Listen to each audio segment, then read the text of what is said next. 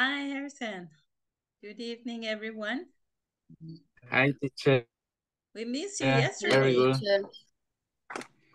Hello, Maria Fernanda. I'm sorry, Harrison. Come on. Tell me. I no sé cómo say. It's very hard. Okay. It was very hard. Okay. In work. Oh, okay. Okay. Welcome, everybody. Today we're going to start with our accustomed feedback. But allow me just to introduce the class, and then I'm going to call the roll, and then we are going to do our feedback. Today we have some activities to do, and they are very interesting. So let me just to show you what's the topic for today. Today we have a very interesting topic. We are always giving instructions at work, or maybe we are asking for favors, or maybe other kind of situations that requires you to use the imperative sentences. So today we are learning about how to use the imperatives, how to use the imperatives. Okay, how to use imperatives. This is our topic for today. Okay, here we are.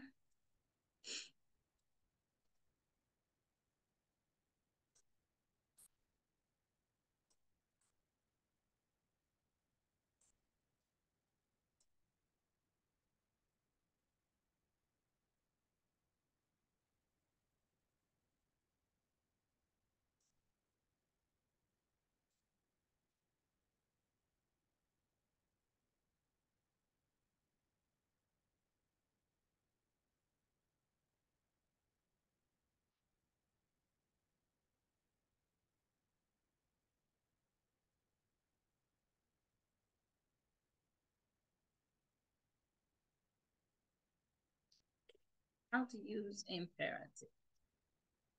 You see, this guy is speaking, saying orders, giving instructions. The objective for tonight, our objective for tonight is that you will be able to identify and use imperatives to give instructions and ask someone to do something. All right, so what is the class objective?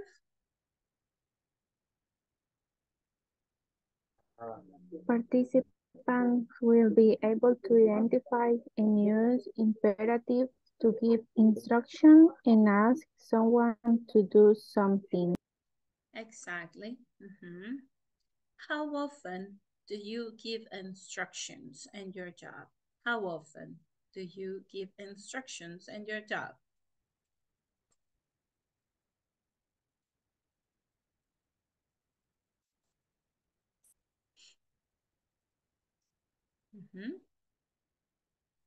Do you always give instructions?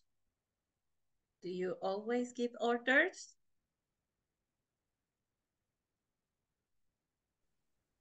I never give instructions, always, teacher. Okay, I always give instructions. All right, thank you, Sergio. Well, the agenda today is that we are going to have our feedback with about the frequency adverbs. How often do you? We want to talk about how frequently you do some activities. Then we're going to see the imperatives, imperative sentences, and the prohibitions or the negative imperative. And then in our breakout rooms, we will have a discussion forum, and the session 1 is available today. Okay,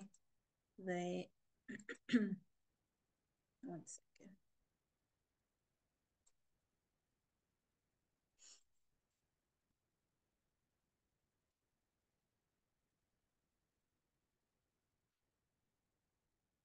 This is why everything is moving, because of the disconfigure, no, unconfigure, something like this. So this is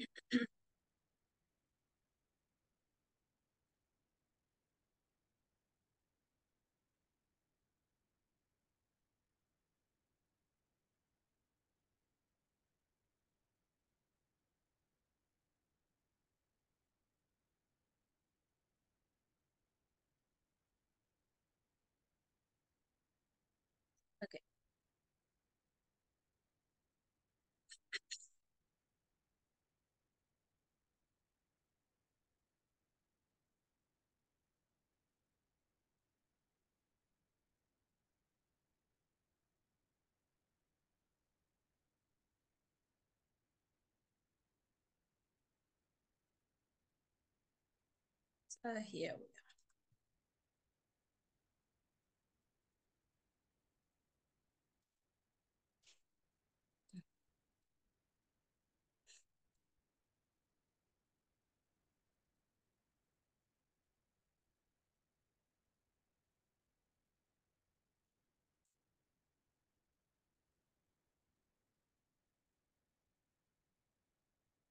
I had to move all this.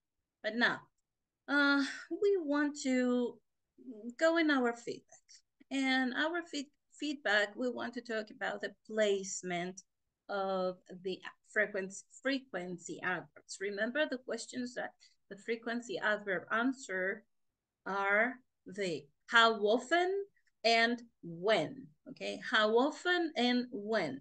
So if we go to our manuals, we have an activity to do. And I want to take you over there because we are going to have like a speaking practice, but at the same time, it's a grammar practice. Okay, so let's go over there. I just want to show you this. Okay, and then remind me. Oh, again, the same thing. Goodness. So here we are. We are going to, I don't know why everything moved.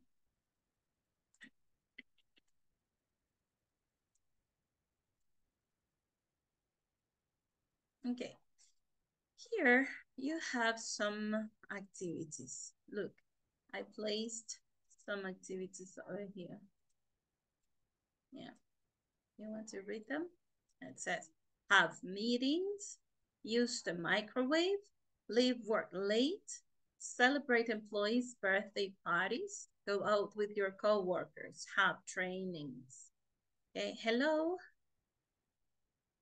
Tell me. Okay, Solomon?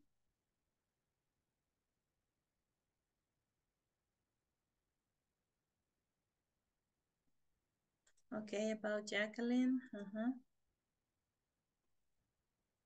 Alguien estaba levantando la mano. ¿Me pueden decir quién era? ¿Necesitaba algo? No, teacher, es que tengo mojadas las manos y se me estaban configurando. Oh, okay. Okay, no problem. All right, people, we are going to do this feedback, ¿sí? Vamos a ver, estas son actividades que normalmente nosotros hacemos, ¿sí? En nuestro trabajo. Están relacionadas a un día de trabajo.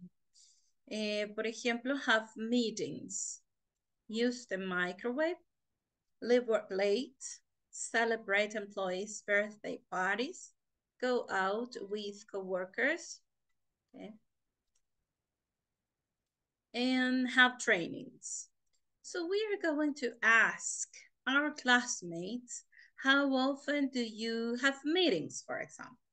Y vamos a poner el nombre de nuestro compañero por acá, ¿sí? Vamos a poner el nombre de nuestro compañero y le vamos a preguntar, how often do you have meetings? Y por acá vamos a colocar la frecuencia, ¿verdad? La frecuencia.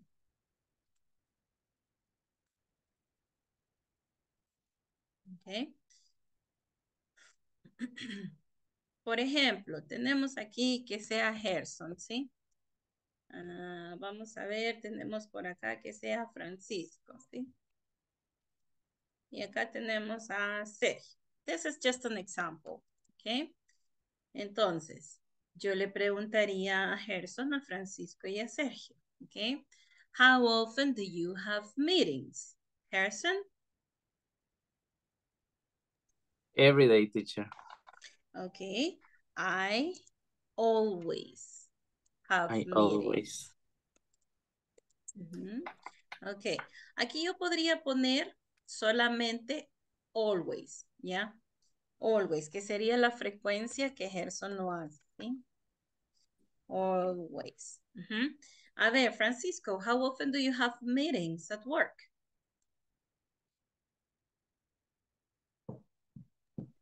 Always. Okay. What about Sergio?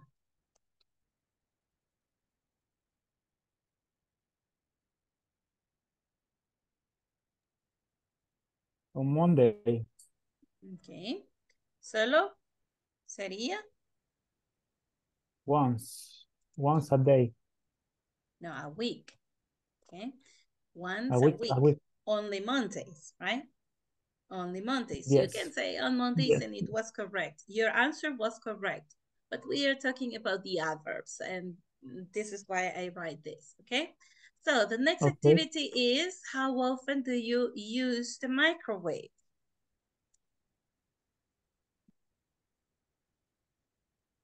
En your job, of course, right? En su casa probablemente lo usan todo el tiempo, pero en su trabajo, en your job, okay?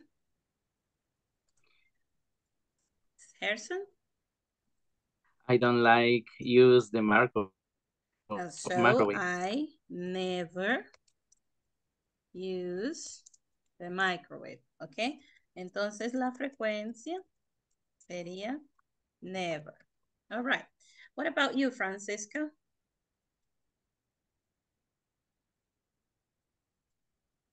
How often do you use the microwave? Can you repeat? Que está How lloviendo, often? teacher, no la escucho bien. Okay, here it is in the screen. How often do you use the microwave?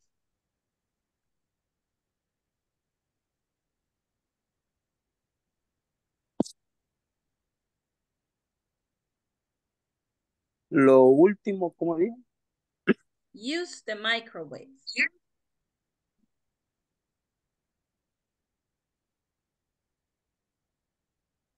Aquí está en la pantalla, aquí lo estoy compartiendo.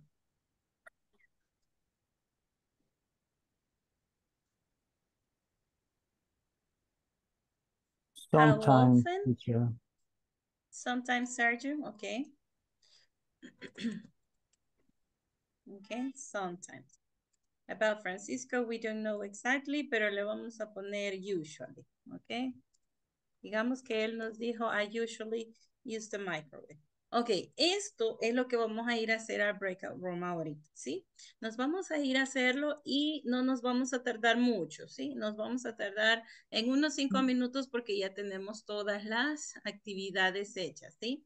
Lo único que van a hacer es hacer su cuadrito, ¿verdad? Y poner todo así como está, ¿ok? Vamos. Alguien le tomó captura, chicos, que lo puede enviar.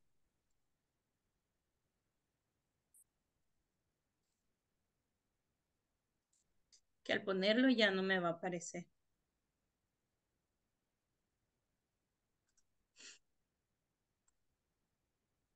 This is on page 21, okay? This is on page 21 in your manuals. And the activities are these ones.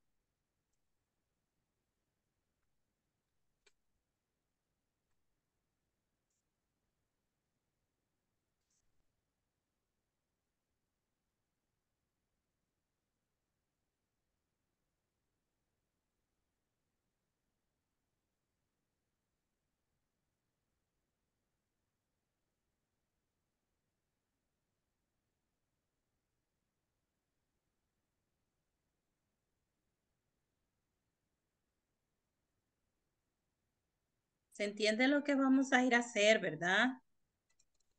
No vamos a llegar allá y no sabemos qué es lo que vamos a hacer. A ver. Yes, teacher. Okay, thank you. Vamos a hacer las actividades que hacemos diariamente en el trabajo. No, las que le puse ahí yo en el slide.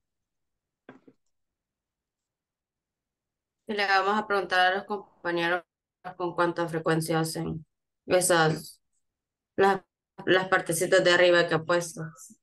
Exactly, Maria Fernanda. Now, can you try to say that in English? Maria Fernanda, help me. ¿Cómo? Explain that in English. Try.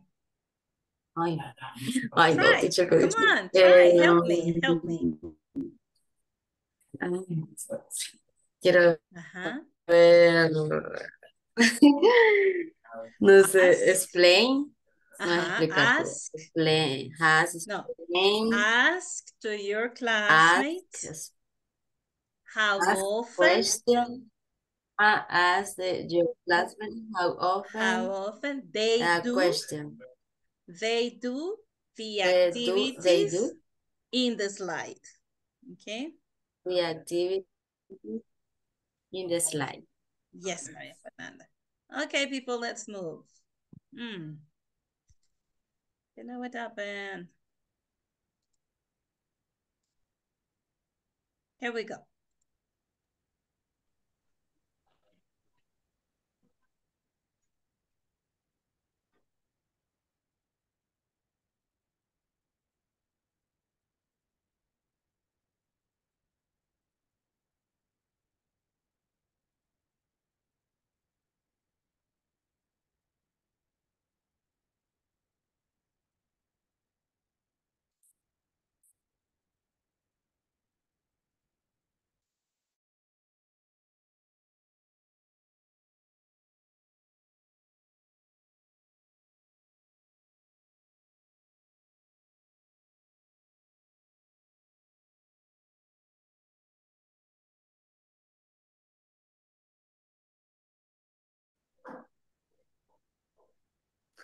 Ok,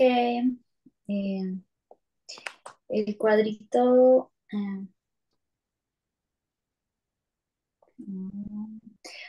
how often do you Vaya, propongo yo la siguiente. ok, How often do you use the computer?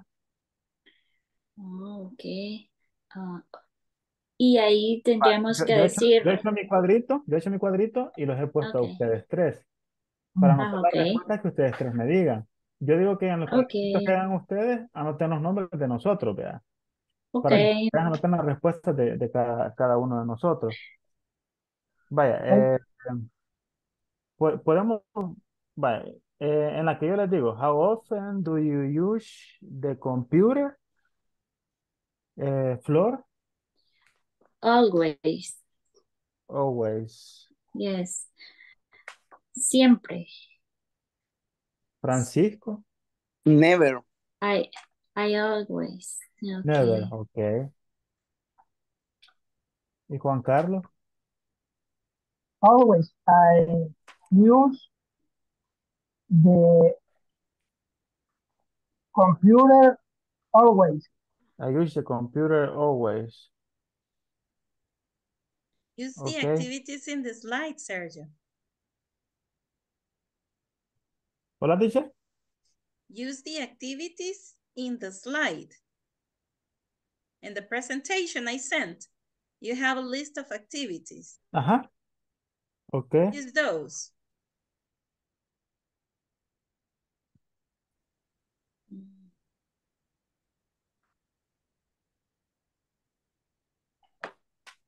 no le entendemos. I not understand.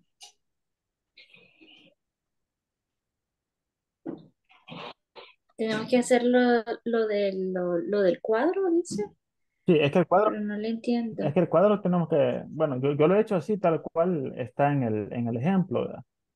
Con las preguntas que vamos a Sí, agregar. Y en los nombres he puesto ok, los nombres de ustedes tres, ¿verdad?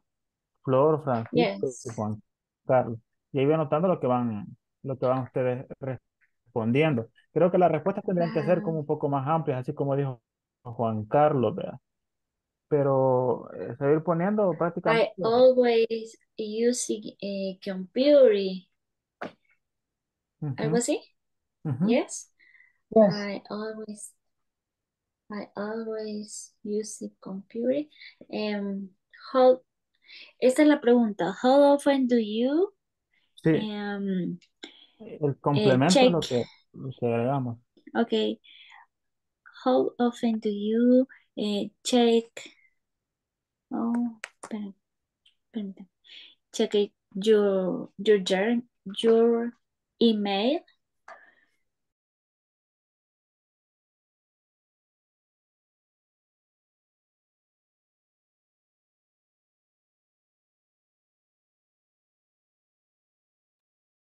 Please join your rooms.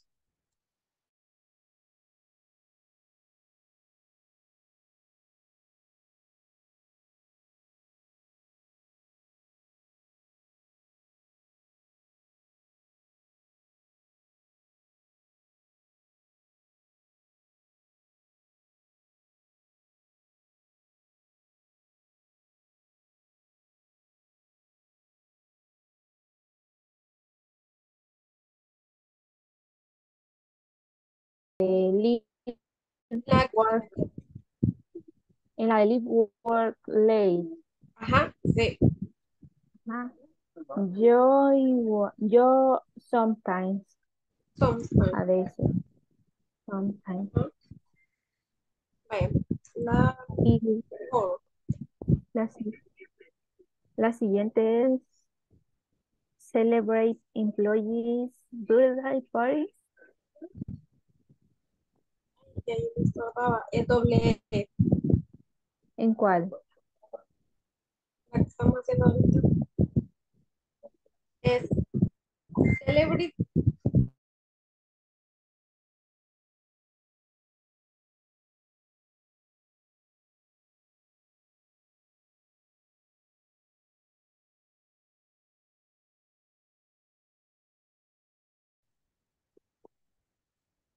No sé qué le pasó a Yolanda. Bueno, vi que dijo que estaba lloviendo. Quizás le fue la señal. Bien. Ya lo hizo usted. Sí, ya tengo el cuadro. Entonces, bueno, empezamos con usted, ¿verdad? Vaya. Sería, how often do you have meetings? No sé si me Always. escuchan que está lloviendo bien fuerte.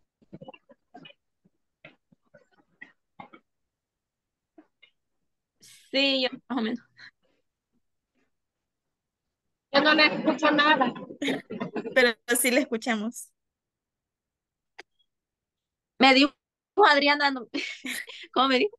Always. Always. Yolanda, use el Always. chat. Creo que no le va a escuchar, teacher. Ajá, porque dijo que no nos... Ajá. Si en un momento las escucha, díganle que sus respuestas las mande por el chat aquí en Zoom. Vaya, Ok. está bien. Ok. Kimberly, how do you have meeting? Yo hardly ever.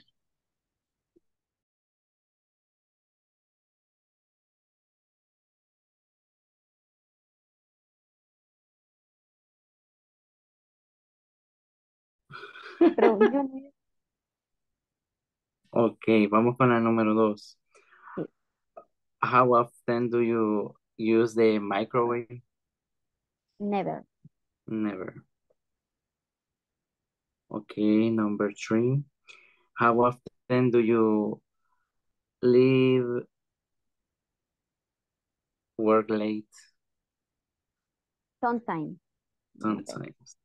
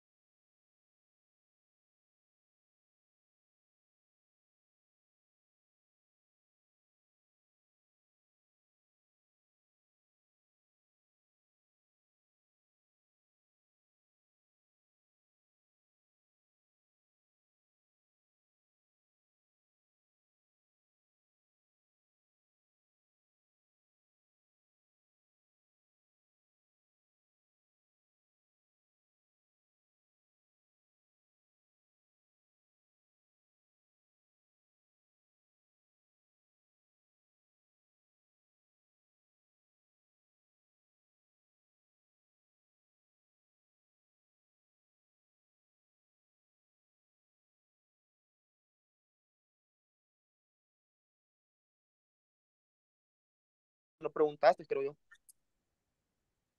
Sí, sí. Eh, Bueno, la pregunta que yo hacía era, Ujú. how often do you use the computer? ¿Cómo? Always. I use all Always. computer always. Ok. ok. Esa era la pregunta que yo hacía, ¿verdad? Ahora Can you ya repeat? preguntó también Flor. How often do you use the computer? I always use the computer. Always, Esa es la ok. pregunta. Normalmente, Ujú. ¿cuánto usas tu computadora, verdad? Siempre en el trabajo. Ujú. I always. En esa yo Vaya, no la tenía, no sé si me puede repetir. ¿cómo Flor, no? Juan y Sergio. Francisco, usted me respondió never. Ajá, nunca. Es que Ajá. nosotros no ocupamos computadora ni nada en el trabajo. Ah, ok. Never, ok. Ok. Me falta A Juan mí Carlos. Juan Carlos Juan Carlos y dijo Sergio me falta. always. I always, I use a computer. My answer is always también. I use the Y computer Flor, always. Yes, Always. yes, I always use the computer. Juan Carlos dijo que también always, ¿verdad? Yes, Ajá, ok. Prácticamente todos. O Francisco Yes. dijo que Sergio, I never. I never. ¿y Sergio dijo? Always. always. Always. Ok.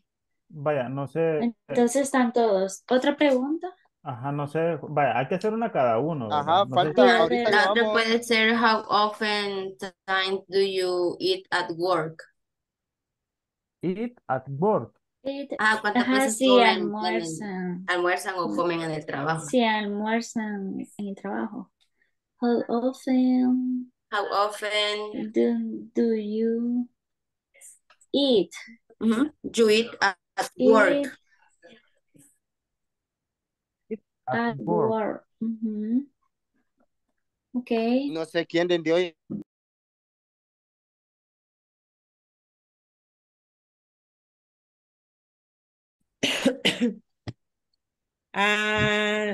Don't have me cry. Don't have. Never tiene que decir Okay. la frecuencia. Never. Okay. Claro. How De los often que you... estuvimos hablando ayer. Okay. Vaya, aquí hay otra. How often you have meeting?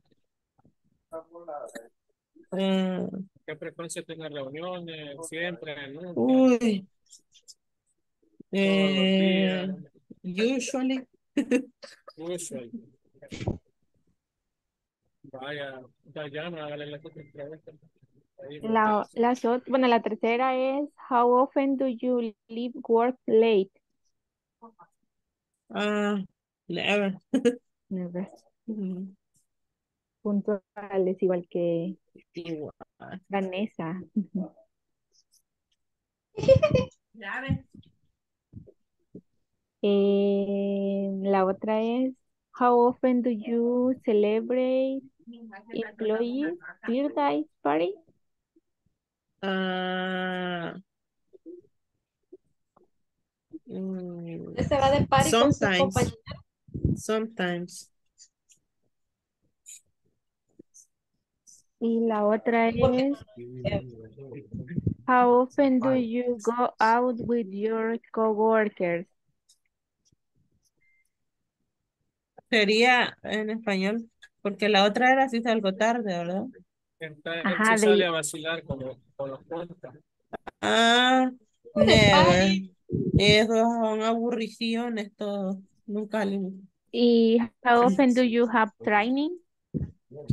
Mm, Me imagino que no. mm, never. Never. Vanessa.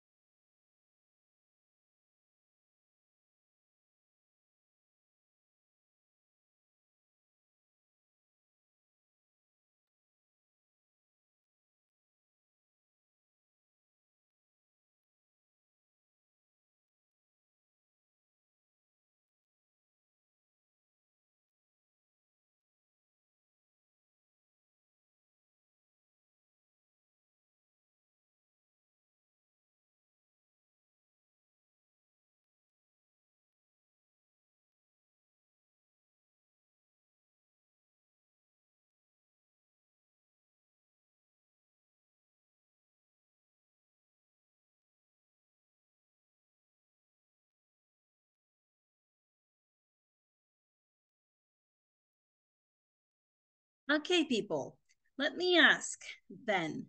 Diana, how often does Walter have meetings?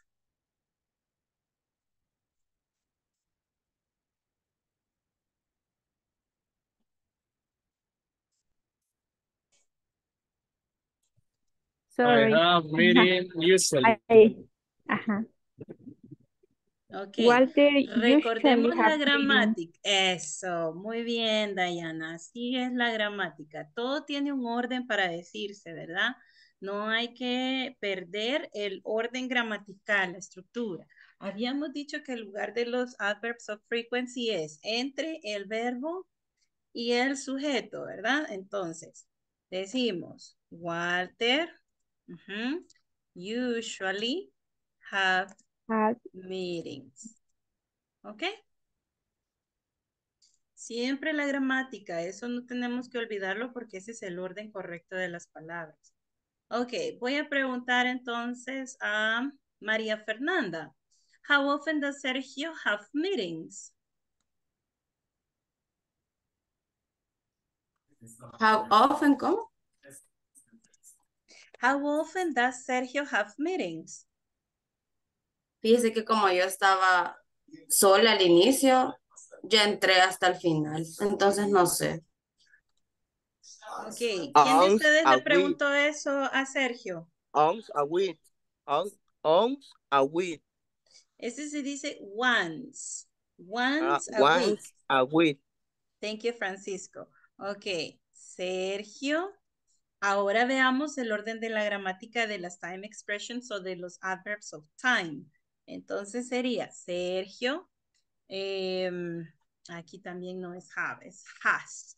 Ok, porque es tercera persona. Ajá. Yeah. Sergio has meetings once a week. Once a week. Ok. ¿A dónde van entonces ubicados los adverbios de tiempo? Al final. ¿Sí? Al final. Hay que mantener ¿Era correcto, el orden Sergio? de las palabras. Yes. ¿Sí? Yes. Yes, it was correct. I remember. Okay, Dan. Thank you very much, Francisco. All right. A ver, ¿cuáles otras preguntaron? ¿Preguntaron todas? Las que les di para preguntar. Preguntaron, go out with your coworkers, have trainings, celebrate employees' birthday parties. ¿Celebraron esas, preguntaron esas actividades? Yes. Ok, vamos a ver, por ahí tenemos al grupo de Diana. Entonces, Jacqueline, how often does Diana celebrate employees' birthday parties in her job? Hello, teacher. Hello, Jacqueline. Entre tarde también, a mí me preguntaron, no pregunté yo y no escuché las respuestas de ellos. Ok, si alguien puede compartirle lo que todos habían hecho por ahí. ¿Alguien quiere compartir la pantalla para que lo veamos todos?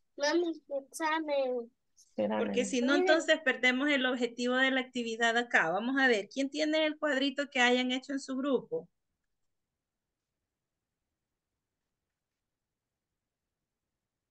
La idea ahorita es aprender la tercera persona.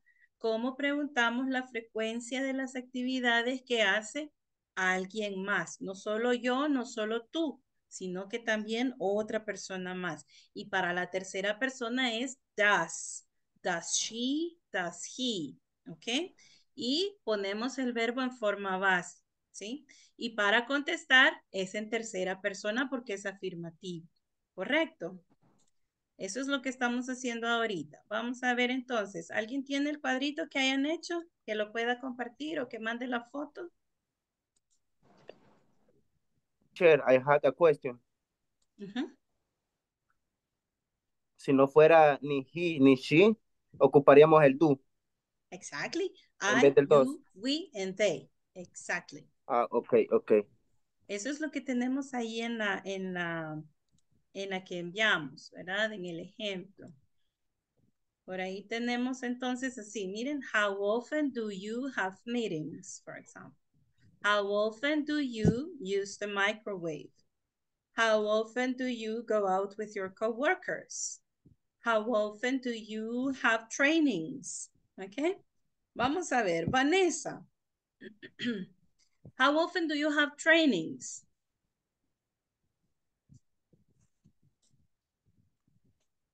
Miss Vanessa?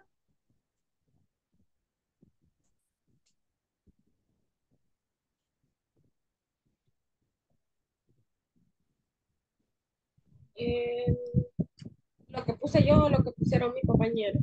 No, no, la pregunta es a usted. How often do you have trainings? You.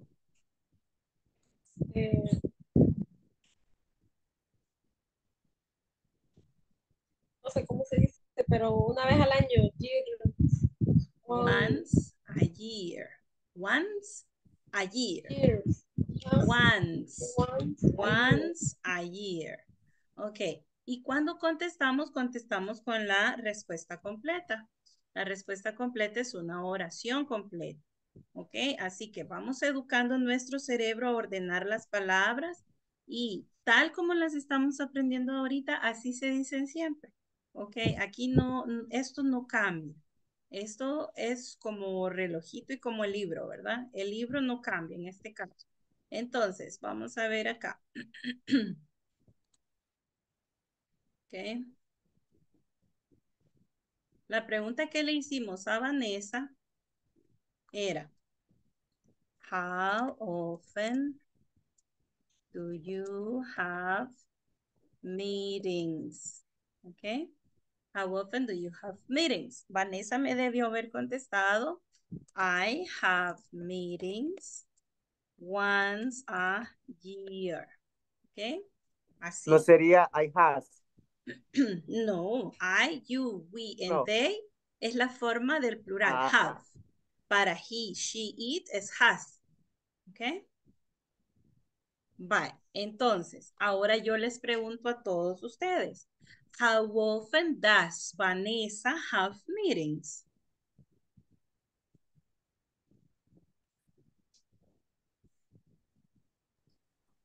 Ahí sería, she has meeting one a year. Excellent, Yolanda. Yes. A year. Okay. She has meetings once a year. All right. There you go. Okay. Now, vamos a preguntar una de las que ya teníamos. No era trainings la que le pregunté a Vanessa, eran meetings, ¿verdad? Era trainings, no era meetings. Vaya, vamos a ver entonces, le vamos a preguntar a Francisco Javier, how often do you have trainings?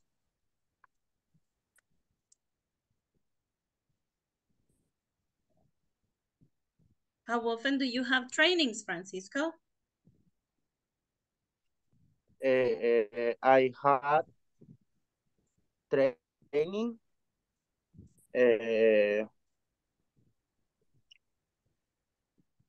No sé cómo se dice muchas veces a la semana. Many times a week. Many times a week. Yeah, y eso lo vimos cuando hablábamos del email. Por aquí está la slide para que recordemos un poquito esto.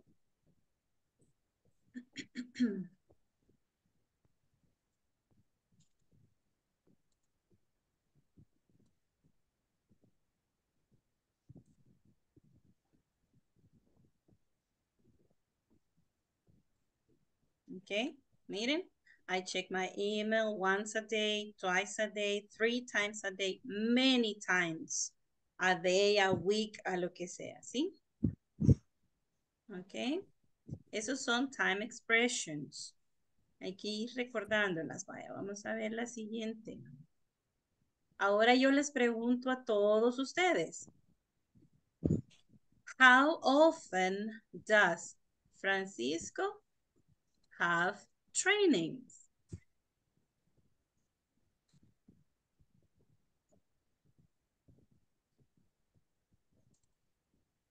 Francisco has trained many times a week. Yes, has trainings many times a week. Yeah, very good. Thank you very much. Bien, entonces, veamos la estructura. Usamos el how often, usamos el does para la tercera persona, cuando es he, she o it, el verbo en forma base y luego el complemento, ¿sí? El complemento. Y cuando respondemos en afirmativo, vamos a poner sujeto, el verbo de acuerdo al sujeto, ya sea en tercera persona o en plural, y luego vamos a poner el complemento. En el complemento pueden ser dos cosas. Pueden ser las time expressions y las complementos de las actividades. Ahora, si vamos a decir la frecuencia con un adverbio de frecuencia, vamos a decirlo de esta otra manera, así como Walter. Miren, Walter, luego va el sujeto y después va el verbo. Usually no lo pongo al final. Usually lo pongo aquí en medio, ¿eh? ¿Ok? Vale, ¿estamos de acuerdo? ¿Alguna pregunta? Is there any question? Ese es el resumen de lo que vimos el día de ayer, ¿sí? Ahora, ¿alguna pregunta? Is there any question so far?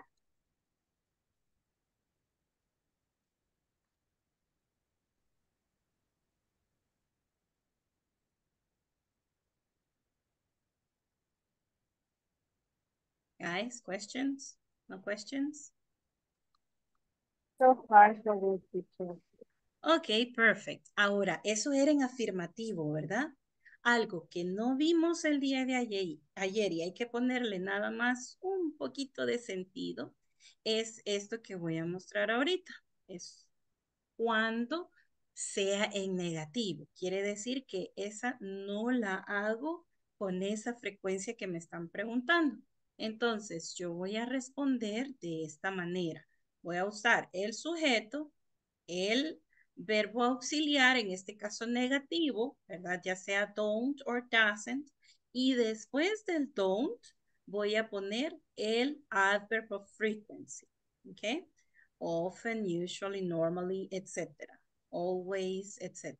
Y luego el main verb. Tenemos go, wait, want. Y luego el complemento o the predicate, ¿verdad? Entonces leamos estas. They don't often go to the cinema. Ellos no van al cine seguido. They don't often go to the cinema. She doesn't usually wait for an answer. Ella usualmente no espera por una respuesta. Okay? Peter doesn't normally want to come with us. Peter normalmente no le gusta venir, no quiere venir con nosotros, ¿sí? No nos quiere acompañar. Ok, vamos a ver. Please, Walter, read the first sentence. Okay, they don't often go to the cinema. Thank you. Wendy Sophia, please read the second sentence. She doesn't usually wait for an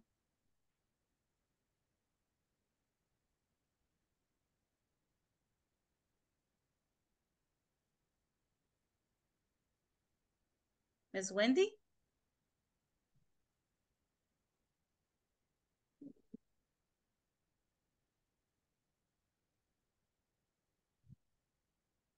Ok, perdimos a Miss Wendy. Vamos a ver. Gerson, please read the second sentence. Okay. Peter doesn't normally No, la want... segunda, the second. Ah, okay.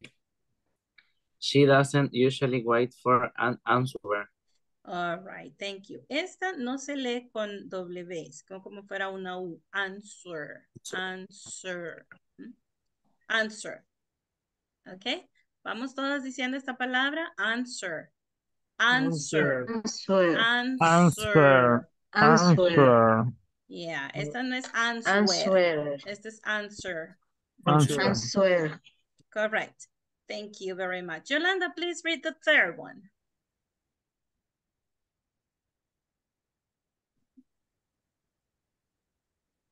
You are Teacher dijo mi muted. nombre.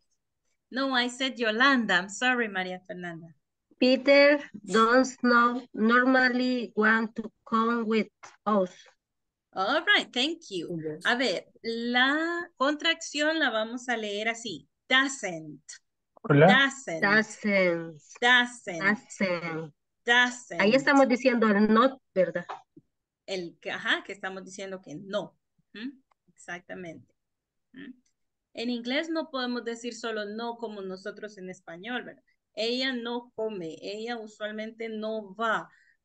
Ese no tiene que ir con el tiempo verbal y eso es lo que nos hace un poquito difícil a nosotros porque en nuestro idioma no es así.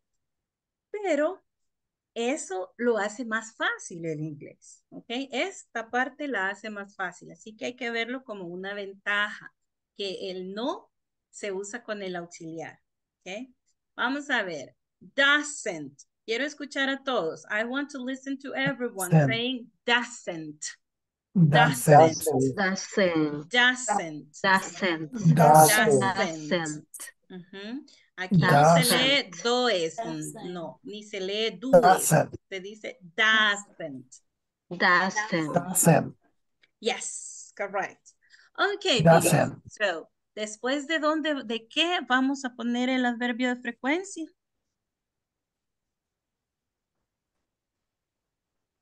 El pronombre. No. En estas negativas. En las negativas. Después del auxiliar. El auxiliar. Exactly. After the auxiliary verb. En negativo, ¿verdad? Después del auxiliar en negativo, vamos a poner el adverb of frequency. ¿Qué tal con las otras que son con los adverbios de tiempo? Por ejemplo, I don't write reports every day. Entonces este siempre va a ir al final. Sea afirmativo o negativo, la expresión de tiempo y el adverbio de tiempo va a ir al final.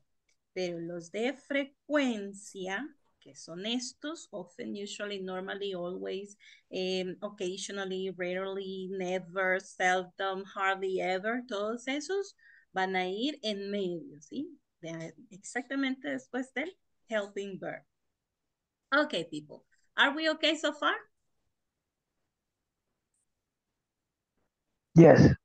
Okay, here we go.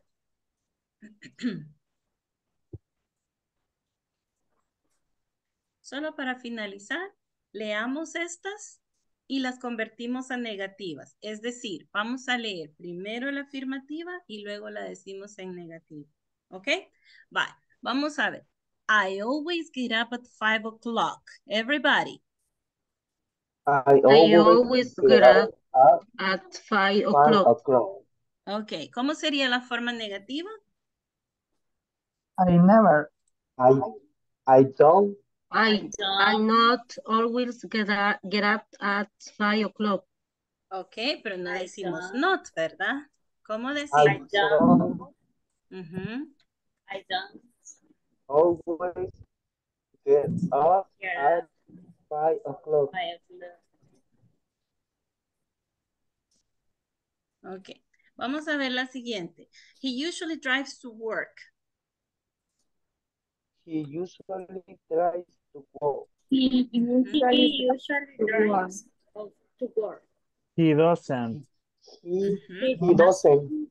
He doesn't usually drive to work. Usually drive to work.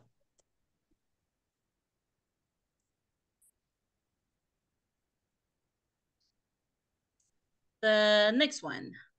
Please read the next one. She normally checks your email.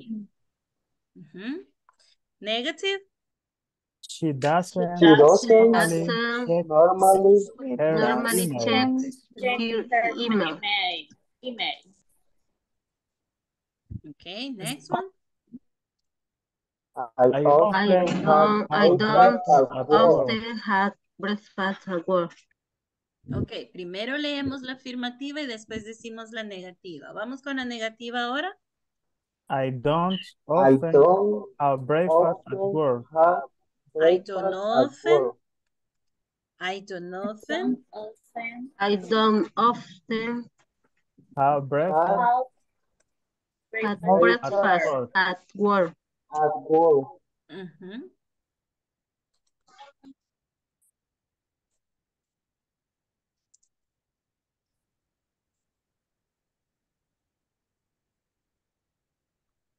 Okay, next. He Okay. sometimes He He sometimes sometimes use use Sometimes the the use microwave. microwave.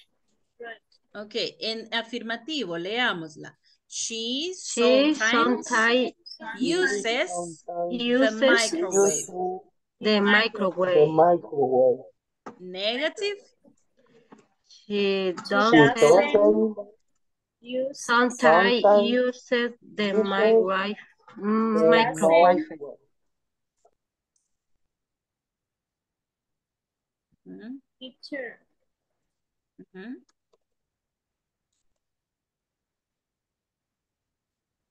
Tell me. Yes, in sometimes no al Ujú. final de la oración. Sometimes lo podemos poner en diferentes lugares. Lo podemos poner al principio y tiene un énfasis, ¿sí? Por ejemplo, si lo ponemos acá, ¿ok? Sometimes tenemos que ponerle coma. She doesn't use the microwave. Y suena bien y es correcto, ¿sí? También, si lo ponemos al final, sonará un poco diferente levemente la idea, ¿ok? Sin embargo, se puede, ¿ok? Incluso la pronunciación cambia en el énfasis, porque podemos decir she doesn't use the microwave sometimes, ¿ok? Sometimes, no decimos solo sometimes, right? Decimos ya cuando está aquí al final, lo hacemos como sometime. Cambiamos hasta el acento, ¿verdad? De la palabra. ¿Ok? Al principio, Pues no, sometime. entonces dejémoslo al inicio.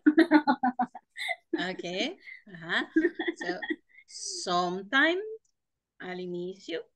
Podemos dejarlo siempre ahí en medio para no equivocarnos y seguir la regla general, ¿verdad? Pero como repito, sometimes puede ir en diferentes lugares de la oración. Esto lo van a ver más adelante.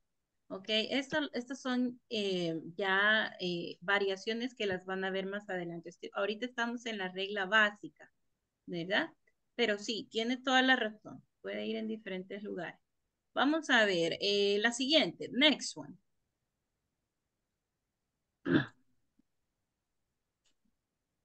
I occasionally work overtime.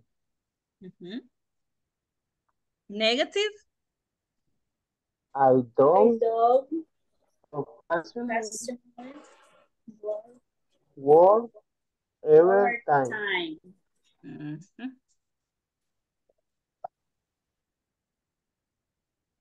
Este es otro que podemos usar de la misma manera que sometimes. ¿Ok? Vamos a ver with seldom. He rarely has conference. I'm sorry. He seldom rarely has conference. Ok, con rarely y con seldom y hardly ever and never, tenemos que tener un poquito de cuidado el sentido de la oración, ¿verdad? Porque, por ejemplo, si decimos we don't seldom, ¿ok? Estamos diciendo nosotros no casi nunca, ¿ok? Entonces ahí estamos como redundando.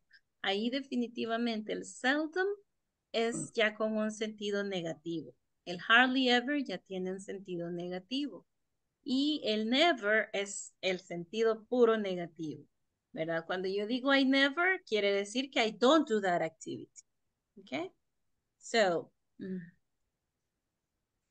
si yo digo I don't hardly ever, estoy diciendo que yo, dos negativos harían un positivo, ¿verdad? Estoy diciendo que no casi nunca, entonces estoy diciendo que sí lo hago con más frecuencia. ¿Sí me comprenden? Entonces hay que tener un poquito de cuidado con eso cuando veamos el doble negativo, ustedes van a comprender esa parte más amplia. Ahorita solo sepamos que hay que tener un poquito de cuidado con esa de no repetir negativo, ¿verdad? Ok, en todo caso, yo lo dejara igual. We seldom take calls at work. ¿Okay? Así, escasamente. Escasamente. We rarely have come friends, right? I never get late to work. Okay? No puedo decir I don't never, porque entonces estoy diciendo que sí. ¿Ya? ¿Estamos correctos? Yes. All right, thank you very much. Now we go to the next topic, but first allow me just to call the roll. Everybody, please turn your camera on, and when I call your name, you say present. But you are going to tell me something that you don't usually do in the morning. Something that you don't usually do in the morning, okay? Cuando ustedes van en la mañana, desde que se levantan, ¿qué es lo que ustedes usualmente no hacen o no les queda ni tiempo de hacerlo, ¿sí? Vaya, vamos a ver. Teacher, Are we ready? Tell me. it's time for the attendance. Sí, eso es lo que vamos a hacer ahorita, Francisco. Tienen que encender su cámara. Please turn your camera on. Y cuando yo llame su nombre, cuando yo mencione su nombre, ustedes tienen que decir present y me tienen que decir una cosa que ustedes usualmente no hacen en la mañana. A thing that you don't usually do in the morning. Ok, ahorita le estamos dando tiempo a Adriana para que prepare la de ella, porque siempre le toca topado, porque como es la primera, ¿verdad? De la lista. Ok, ya sé, vamos a comenzar de abajo para arriba, ¿sí? Está bien, Adriana. Yes, teacher. Ok, vamos a comenzar hoy de abajo para arriba. Vaya, vamos a ver.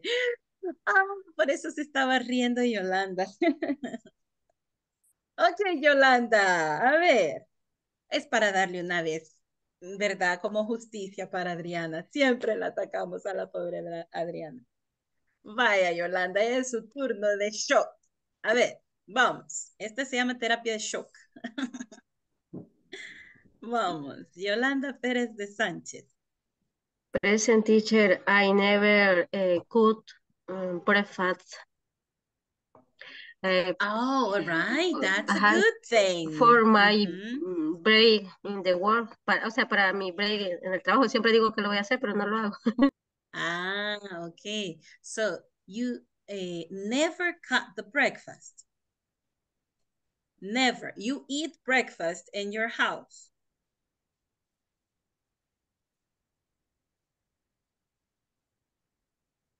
Good, cocinar mi desayuno para mi break. Ajá. Yo le entendí mal. Yo entendí otra cosa, que nunca se salta el desayuno. Ya, eso había entendido yo. I never cut my breakfast. All right, never cook. There you go. Okay. Jenny Carolina Tobar Velázquez.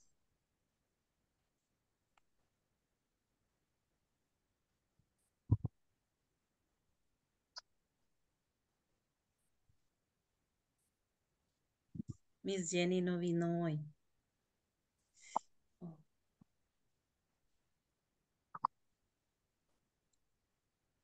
Wendy Janet Baires Rojas. Miss Wendy Baires.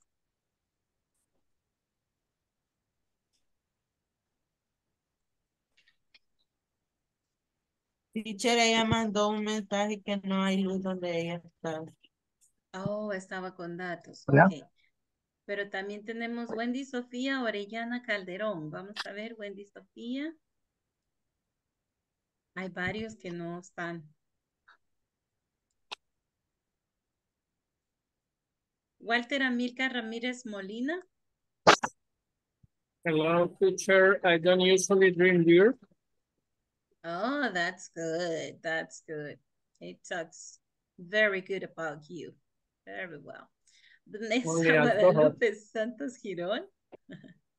Only at home. Present. Very good. Miss Vanessa, your example.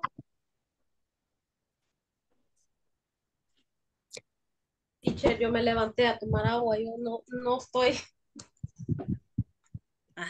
Tiene que decir una cosa que usted no haga usualmente. I don't usually.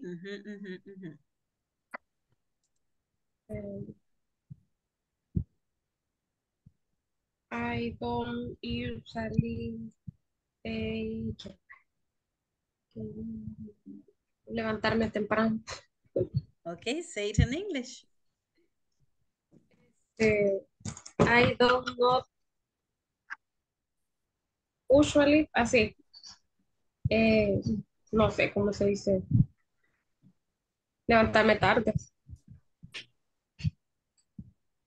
Okay, what is the verb to say levantarse? What? A ver, Wake ayudémosle. up. I get up. Get up No. es para levantarse, correcto. Wake up es para despertarse. Ok, Vanessa, a ver, arme su oración. I don't usually. I don't usually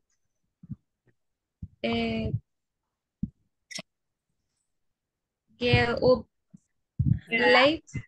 Okay, there you go. Thank you very much, Vanessa. That's great.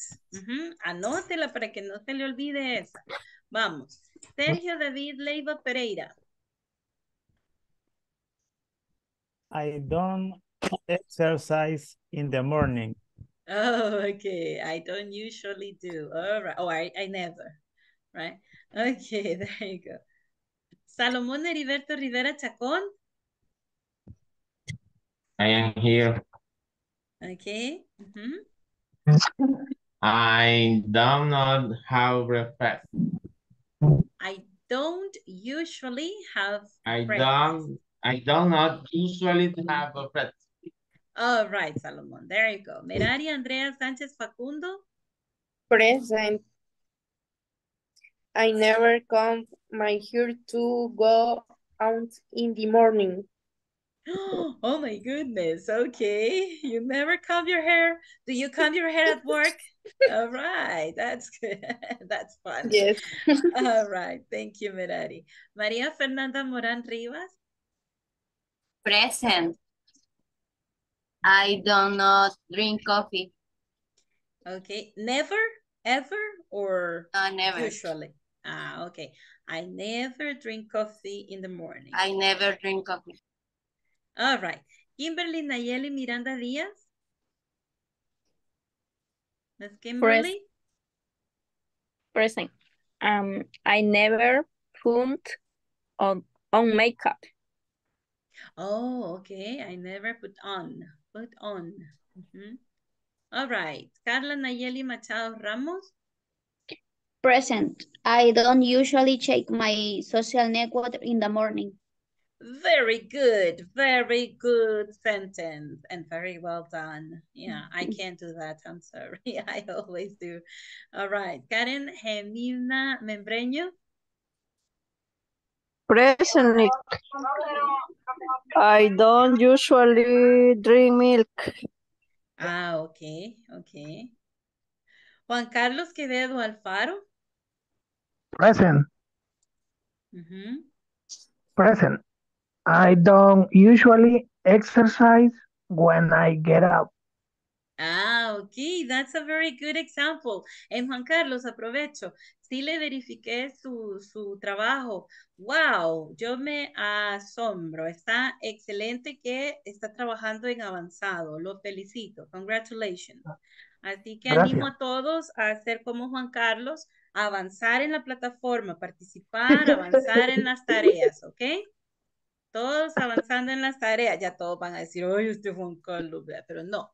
Él lo está haciendo muy bien, así que todos, por favor, seguir el ejemplo. Vaya, vamos a ver. Jacqueline Xiomara Araujo de Sura. Present. I don't usually watch news. Okay. Very good. In the morning. Okay. Nice. Gerson Osvaldo Dera Santana. Hello, I don't usually eat breakfast in the morning. Okay, all right. Francisco Javier Quinteros Echeverría. Present. I never start working at the right time in the morning. At the right time. Yes. Oh, okay. So do you do it late every day? Oh my goodness. Oh, sorry. ¿Está bien así o se dice de otra forma? No, it's okay. It's okay. But you mean that you don't go home, I mean, you don't leave home early. Is that correct? Yes. Okay. Then it was correct, your sentence. Yeah. All right. Flor de María Valladares de Torres. Yes, present teacher. I don't usually have early breakfast. Oh, okay. So, ahí podríamos decir, I don't usually have breakfast early. Okay? Early, al Early. final. Yes. Al final. Al final, Okay. at the end. All right. Diana Elizabeth Ramirez Arevalo. Present. I don't usually feed my cats. Okay. All right. Poor cats. Oh my God. My mom does that. Okay. Okay, then that's okay. Sí, porque si no ahora en El Salvador rapidito lo llegan a traer a uno, niña. Because of the law, the protection of animals, right? Yeah, the rights of the animals. Yeah. Ya pronto va a ser aquí como la de los apes, ¿verdad? Okay, tell me. Oh my goodness, they are kittens. Oh my God. Okay, Adriana Lisette Chávez López. Present teacher. I don't usually late for work. Ok. Ahí hay un detalle. Ese sería con el verbo be. Miren qué interesante el ejemplo que nos da Adriana. En ese caso, no vamos a usar el don't ni el doesn't, sino que el negativo del verbo be. ¿Okay? I am. No. Ajá. I am not Ajá. usually I am not. Ajá. late for work. Exactly. Exactly.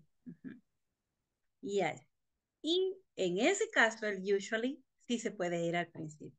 Okay, sí se puede ir al principio. Usually, I am not late for work. All right. There you go. Muy buen ejemplo, Adriana. Thank you. Okay. There you are. Okay, people. ¿Cómo se sienten ahorita que ya todos dieron un ejemplo bien bonito? Se sienten bien bonitos, ¿verdad? Bye. Vamos a hacer una cosa y quiero que por favor pongan atención y me agarren la indicación de aquí en adelante para todas las clases. Cuando ustedes se conecten, se deben conectar con su nombre completo, porque si no, no hace el match con con el listado de asistencia. Así que por favor todos ahorita me ponen su nombre completo. ¿Ok? Vamos todos a cambiar su nombre completo aquí en Zoom. Que desaparezca tal como están inscritos o como están en su bus. ¿Verdad? Por favor. A veces no nos gusta nuestro segundo nombre o nuestro segundo apellido, pero lastimosamente pues está en nuestro DUI y hay que ponerlo, ¿verdad? ¿Estamos bien? Pero a ver, gracias Jacqueline, gracias Yolanda. Ok, thank you Sergio. Solo nos faltaría Wendy que, a ver, ¿cuál era el nombre completo? Vamos a poner acá. Wendy Sofía. No, Wendy Janet.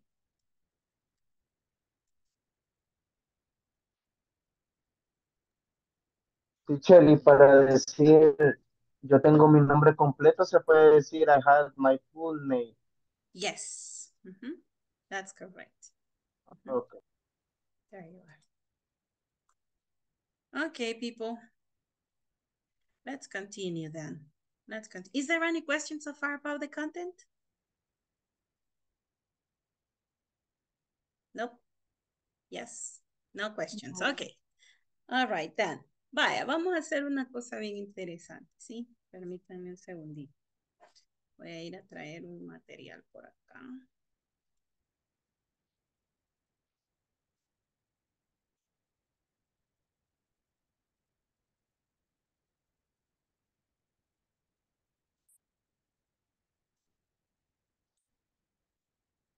El día de hoy tenemos que practicar los imperatives, ¿ok?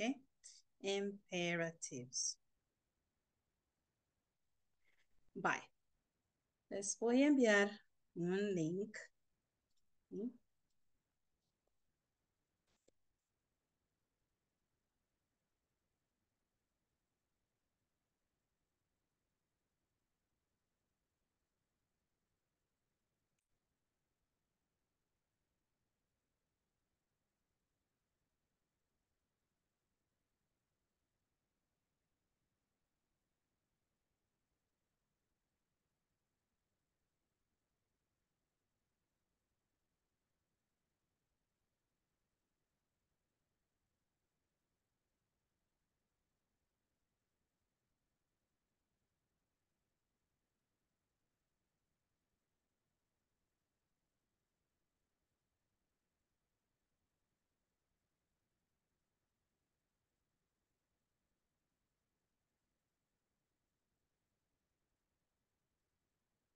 Ok, vamos a aprender dos palabras.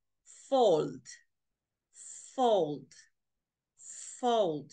¿Ustedes saben qué es un folder? ¿Conocen un folder? ¿Sí? Yes. Ok, un folder es una carpeta que cubre papeles, ¿sí?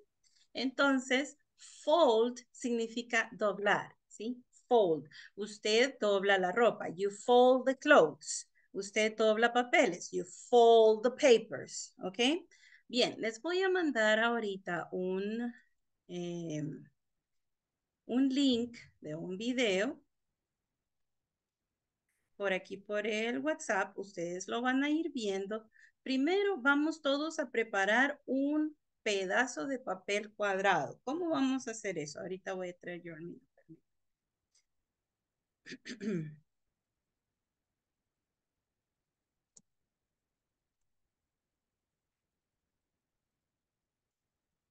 Vamos a seguir las instrucciones. We are going to follow the instructions to make an origami heart. All right? 1 second.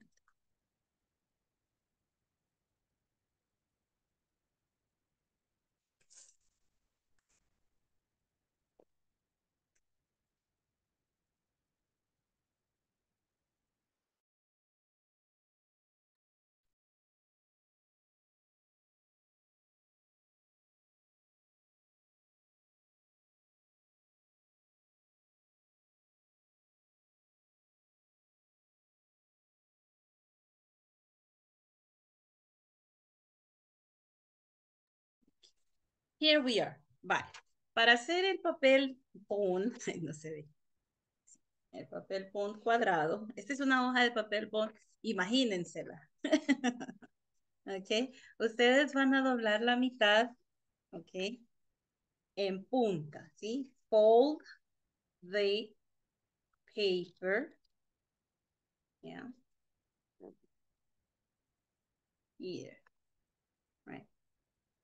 This way. In a triangle. Yes, that's correct. Then you have this piece of left paper, right? So you have to fold it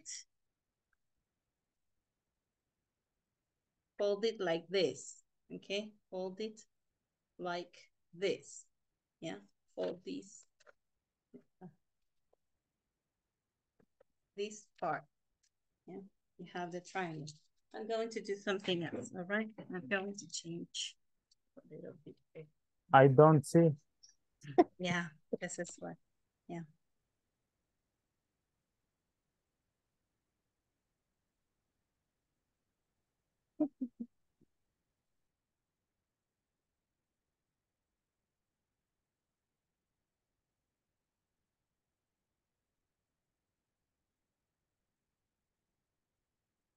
Okay, maybe now you can see. Yeah. So you have this part like this, and then you have this part like this. So this part, you have to pat it. Pat it. Yeah. Pat it. Pat it. All right.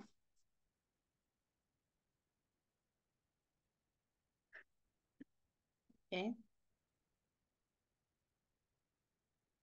Pat this piece of paper. Then you have Teacher, ¿puedo volver a a explicar, square. porfa? Okay, Es you que have your... aquí está lloviendo muy fuerte, entonces no escucho.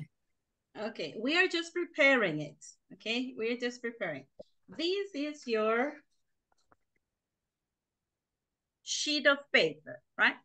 To make it square, you are going to fold this corner and put it in a right angle, right?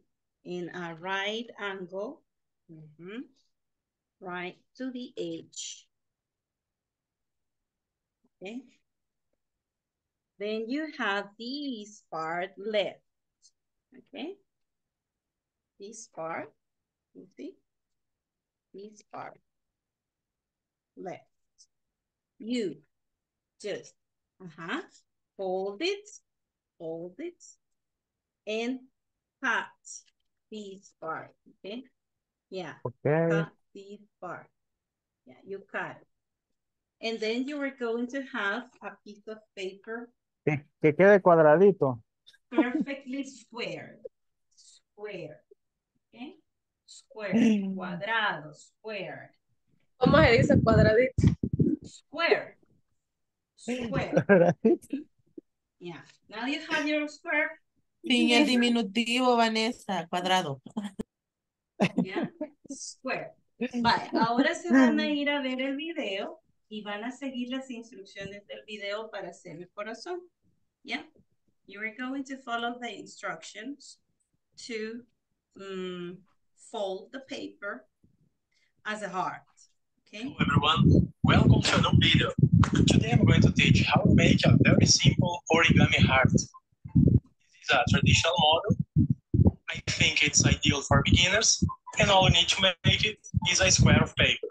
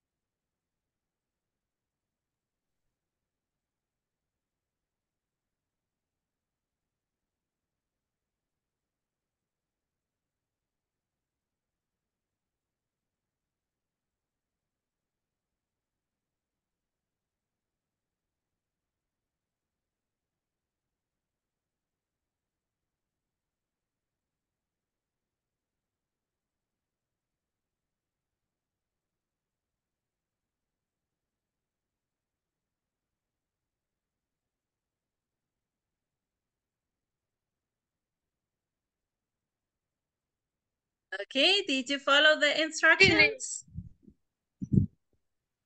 Yeah. Yeah, Vanessa. Uh-huh. Yolanda, I'm sorry, I can't hear you.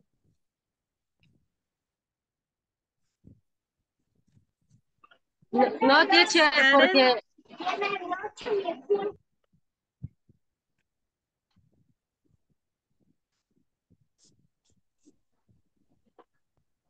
porque es que tenía cargando el cel, teacher, pero no lo compartió aquí. Aquí usted en el chat pensé que lo iba a compartir.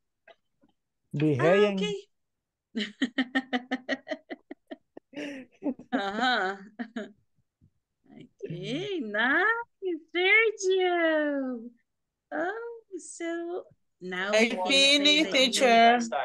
Great, Jacqueline. You are a teacher. I know that you could do it. Yes. Excellent, Jacqueline. Great. Great, Jacqueline. Mm-hmm. Excellent.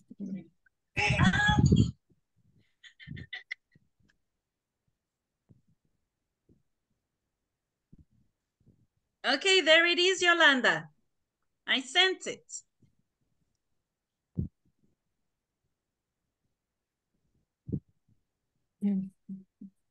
Mm-hmm. Okay, now you tell me the instructions. How to do this hard. How to do it. What did we do first? What do you do first? Prepare a square paper, right? So let's write down that. Prepare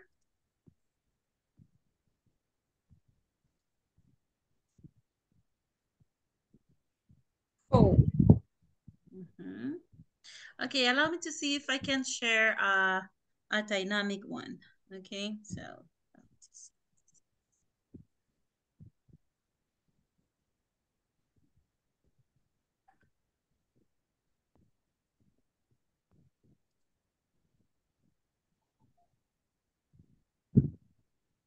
Okay, here we have it. Everybody write, come to the board, okay?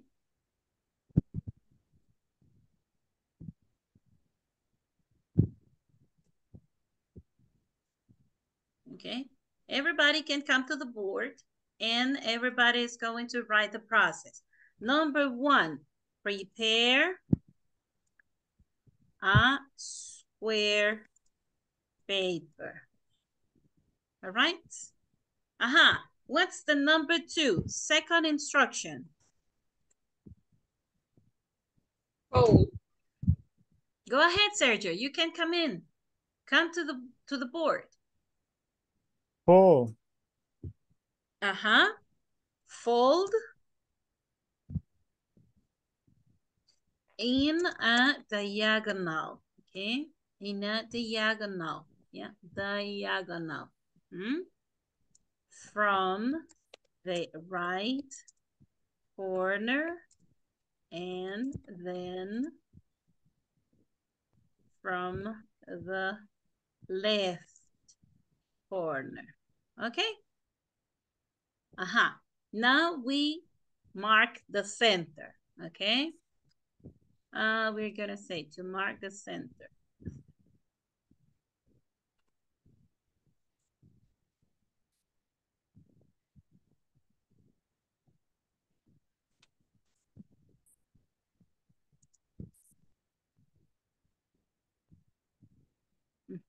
Ahí pueden ya ir escribiendo, ahí me están apareciendo ustedes. Escríbanme el proceso, vamos. Everybody writing the process.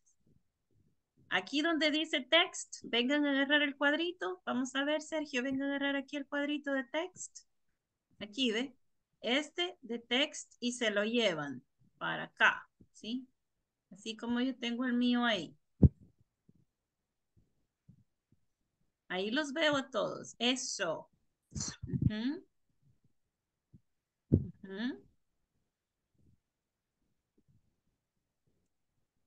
No en mi cuadrito, sino que ustedes pueden hacer el de ustedes. Pero igual, ya entraron al mío. Vamos a ver, María Fernanda creo que era la que estaba dentro del mío. Está bien, continúe el tercer paso, María Fernanda.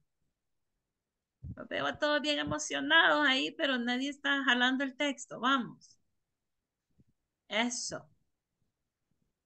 ¿Qué sigue después? What goes next? ¿Cuál fue la otra instruction?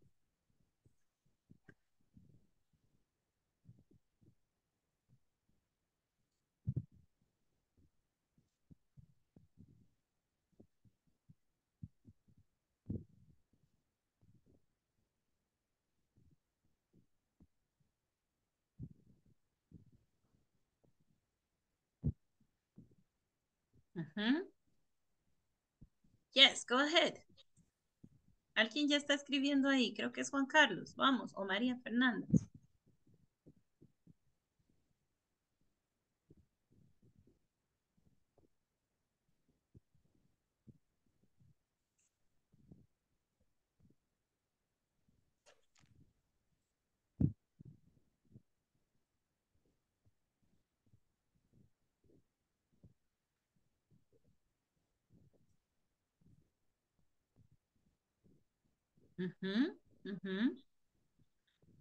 And then the other tip goes to the edge, right?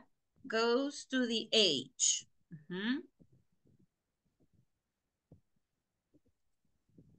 The bottom tip. Aquí. Oh.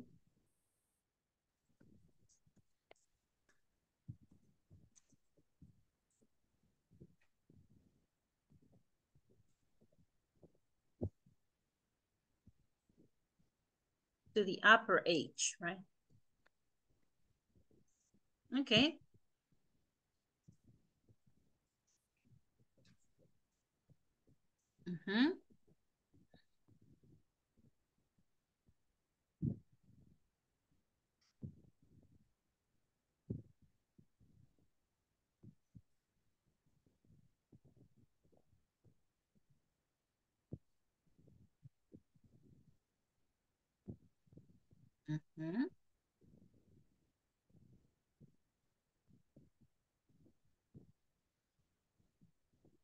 Yes, very good. Number 6. Fold the tip of both sides to the center. Is Yes, correct. Sergio. Yes, it is. Okay. It is correct.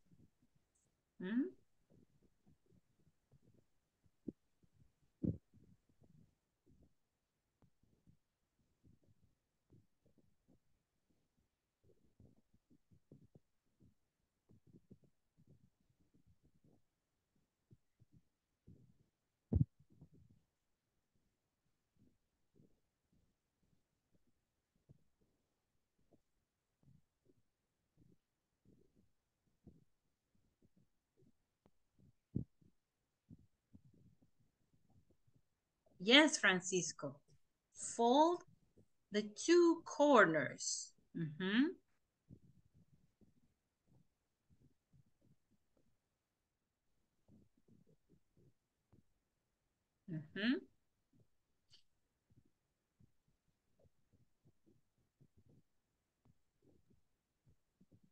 Qué Se bueno. puso una flecha, teacher, ahí, no sé qué la apreté. Ok, puede borrarla con el borrador. Busque el borrador porque yo no lo tengo acá en el texto. Le tiene que aparecer. Ahí está. Ya le dio suprimir, ¿verdad? Ahorita todos están conociendo la herramienta, por eso estoy permitiendo que la conozcan, porque de aquí en adelante la vamos a utilizar más seguido. Yo creí que ya la habían utilizado antes, pero it's okay. Estamos conociéndola. Vamos.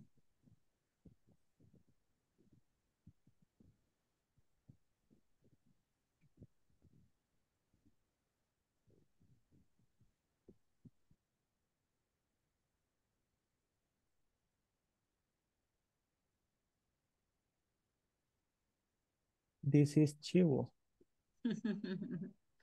Very nice, sí. Yes.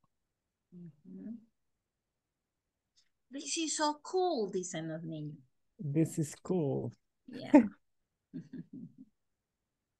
All right. Hasta este momento podemos hablar que todas estas oraciones, ¿con qué comienzan?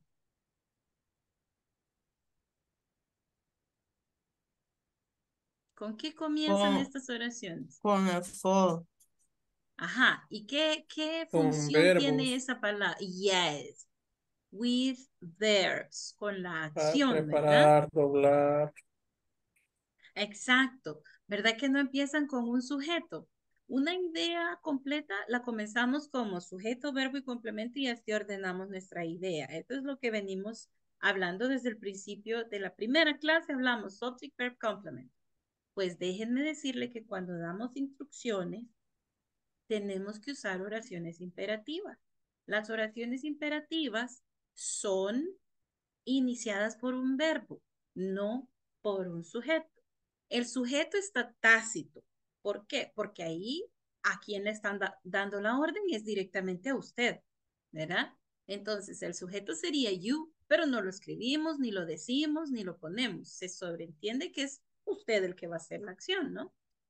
Entonces, we start all the sentences, the imperative ones, with a verb. Y el mismo verbo puede ser completamente una orden. Por ejemplo, si yo ahorita les digo, close your eyes. Yeah. Everybody closes Nos quedamos dormidos. eyes. Yeah. Okay. If I say, for example, I will say, for example, clap. Repeatedly. Yeah. Clap. Clap once. Clap twice. Clap three times. Yeah. Okay. Ahí los veo que todavía están queriendo escribir las oraciones. Es perfecto. Bye. Vamos a ir ahorita. Voy a dejar de compartir. I will stop sharing. Yeah. Y vamos a ir a conocer qué son las oraciones imperativas. ¿Para qué nos sirven? ¿Para qué sirven las oraciones imperativas? Una pregunta, teacher. Uh-huh. Esta es la oración imperativa que el verbo da la orden, la podemos identificar de esta manera. Exactly. Yes. Uh-huh. Okay. So, an imperative sentence. Y lo aprendimos de manera práctica. Ustedes siguieron las instrucciones. En el video les iban dando cada vez una orden, una instrucción, ¿verdad? Y ustedes la iban siguiendo para lograr un objetivo.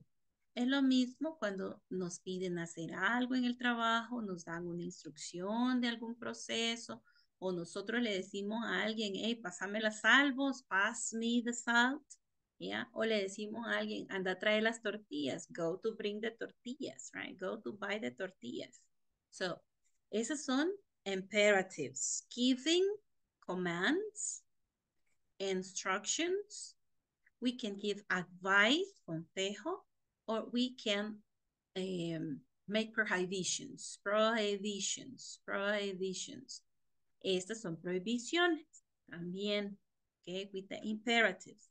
Vamos a ver unos ejemplos. Let's look at some examples. Ya vimos con doblar el papel, fold the paper, fold the paper to the right edge, fold the paper to the center, both sides to the center, etc. So let's read these other ones. Eat healthy. Coma saludable, yeah? Eat healthy. Be on time. Hey, llega a tiempo, llega a la hora, ¿sí? O le decimos a alguien, hey, pero estás ahí temprano, ¿viste? Llegas a la hora, no me vayas a bajar, decimos, ¿verdad? No le robes a la Be empresa. on time, ¿sí? Be on time. También, por ejemplo, stay safe. Cuando usted se despide de alguien, más en el tiempo de pandemia, nosotros teníamos que decirle a alguien, stay safe, trata de no contagiarte, ¿verdad? Stay safe. Stay safe. Otro imperative. In the pandemic, we said, wear a mask, okay? Wear a mask. Wash your hands, okay? Wash your hands. Keep 2 meters distance. Keep 2 meters distance. Call me, right? Call me cuando están así los chicos con las chicas, right? Call me, las chicas, call me, right? Send the emails. Llega su jefe y le dice, hey, please send the emails. Come to my party. Ah, es una invitación, ¿sí? Come to my party. Eso aparece en las de los niños chiquitos, ¿va? Come to my party. Ven a mi fiesta. Right? Come to my party. Be quiet.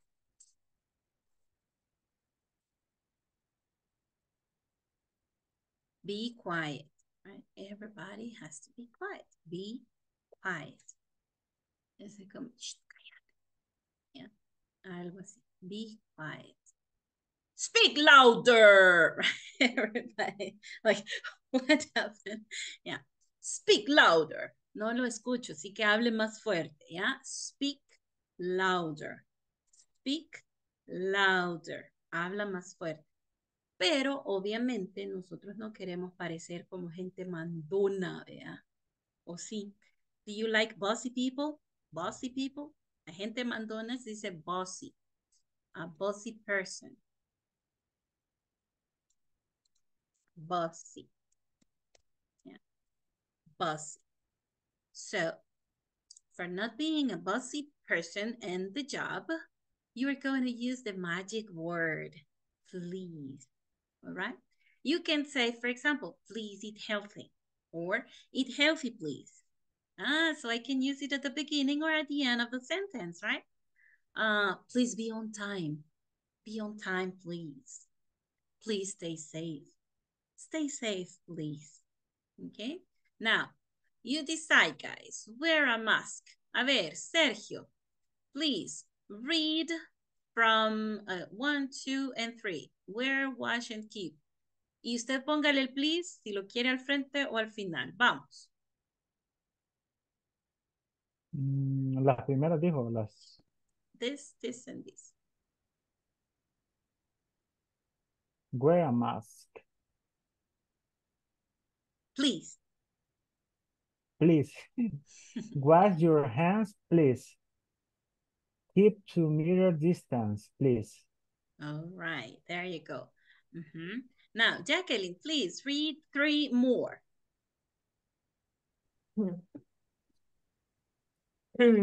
Please tell me. Send the emails, please. Come to my party, please. Okay, there you are.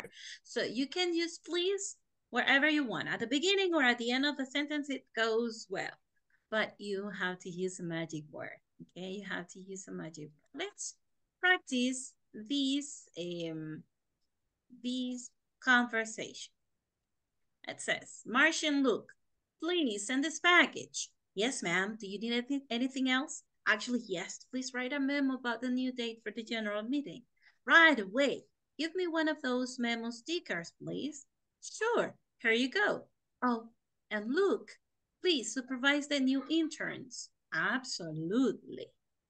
All right. Let's read it.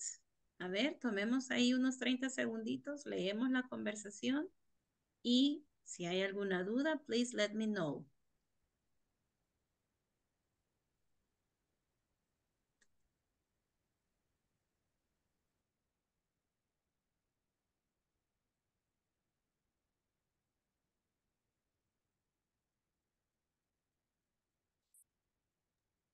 ¿Cómo se dice? Paga. Again? Sí. En Marcia, la última, ¿cómo se dice? Sure. No, Here you go. En la primera. Package. Ajá. Package. Package. Package. The meaning of right away. Right away. Inmediatamente. En este momento. Ahorita. ¿Ya? Oritillita. Yeah, something like that. Utualito. Utualito. Yeah, that's the way. Tell me, Teacher, Jacqueline. Yes, ma'am. ¿Cómo? That's a Pronunciation? very good. Yes, ma'am. Ma'am. Y what is that? What is that? This is the female of yes, sir. Right? Yes. Sir. Okay. This is for men. And yes, ma'am is for woman. Okay. For a woman. Thanks, teacher. Okay, there you go.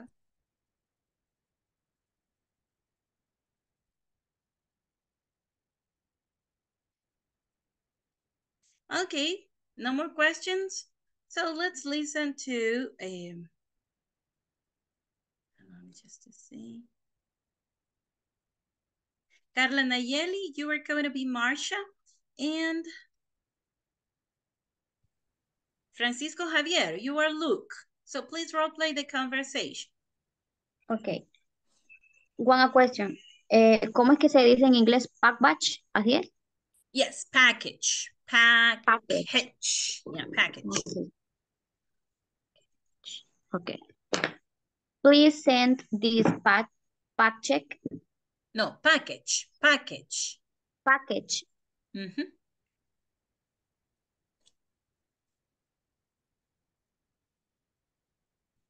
Please send this package.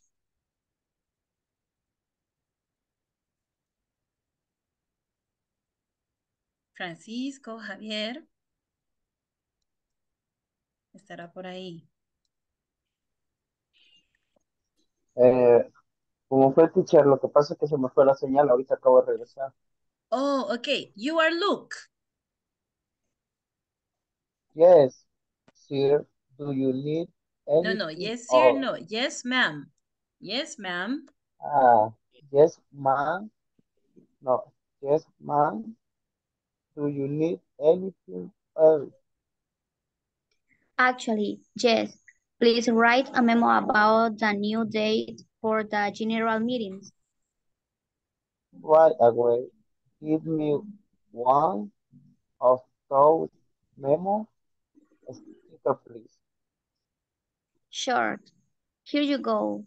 Oh, and look, please supervise the new interns. Accept, acceptable. Absolutely. Absolutely. Sin miedo, suéltelo ahí. Absolutely. Como tiene un signo de exclamación, suéltelo con todo. Vamos. Absolutely. Es que aún sigo malo de la garganta, teacher. Ah, pero no le oí la última parte. Quizás se le fue la señal en ese ratistillito. A ver, digamos, absolutely. Absolutely. Yes. Yes, Francisco. That's the way. Ok, vamos a ver, quiero escuchar a todos diciendo absolutely. Absolutely. Absolutely. No, absolutely. Absolutely. Ajá. Ahora con signo de exclamación.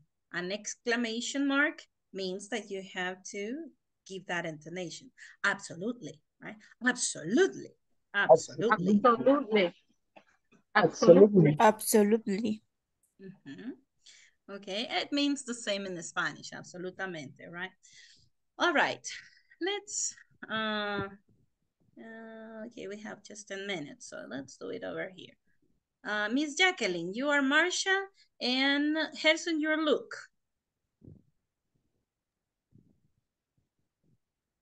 Okay, teacher. Please send this package. Yes, ma'am. Do you need anything else? Actually, yes. Please write a memo about the new day for the general meetings. Right away. Give me one of those memo sticker, please. Sure, here you go. Oh, and look, please supervise the new interns. Absolutely. Great. Vaya, esta parte de acá, here you go, ¿la comprendemos?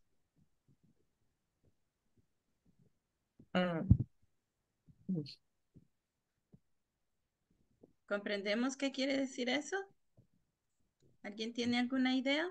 Sería, teacher, como... ya voy, no sé. No tiene nada que ver con voy, fíjense, aunque dice go, Aquí es, sí, ¿cómo no? Hombre, toma. Eso quiere decir, ¿ok? Es cuando nosotros decimos eso. Pero en una traducción literal sería, seguro, aquí tienes, ¿ok? Seguro, aquí tienes. ¿Ok? Ese sería el neutral Spanish, ¿verdad? El Salvador. Sí, hombre, toma. I'm sorry? Y make sure sería asegúrese. Yes. Make sure you are doing well the things. Yeah. En el trabajo ese es el que más ocupamos, nada más. Yeah, make sure. So you have to do the trials before turning in, right? A new repairing, okay? So yes, make sure it is okay. Make sure that's working well. Yeah. All right. Who wants to go next? Let's listen to Flor. You are going to be Marsha, Flor de Maria, okay? And Maria Fernanda is Luke. Okay.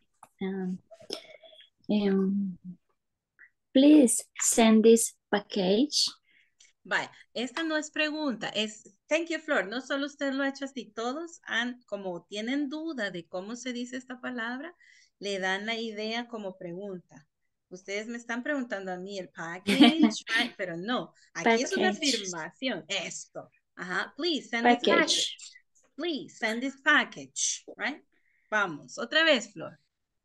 Okay, thank you. Please send this package. Ay, no, teacher, otra vez. Please send this package. I'm okay, sorry. No problem. Go ahead, no problem. Maria Fernanda? Yes, ma'am. Do you need anything else?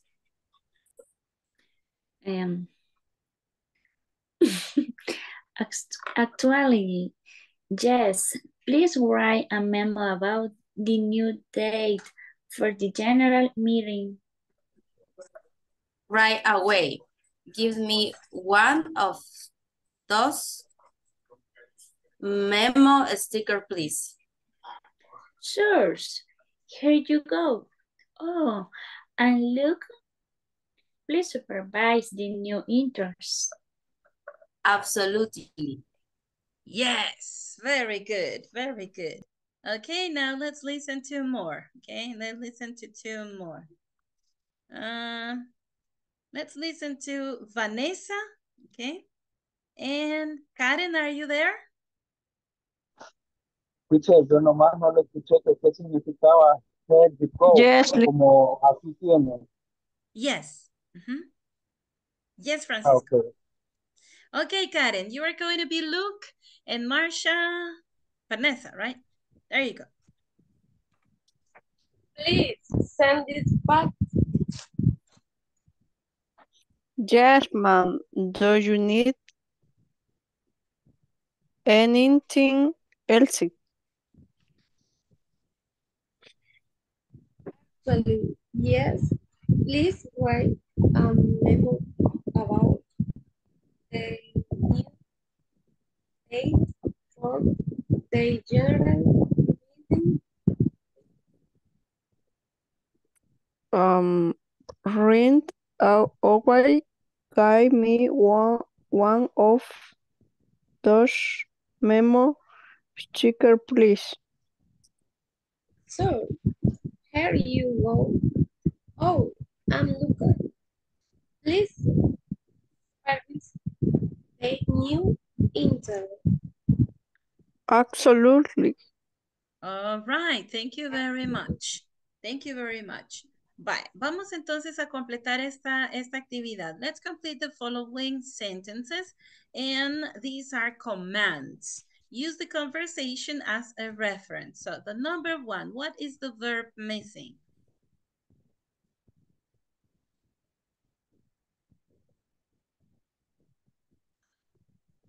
Write a memo. Exactly. Yeah. Write a memo, please. Write. There you go. Next. Give. Give.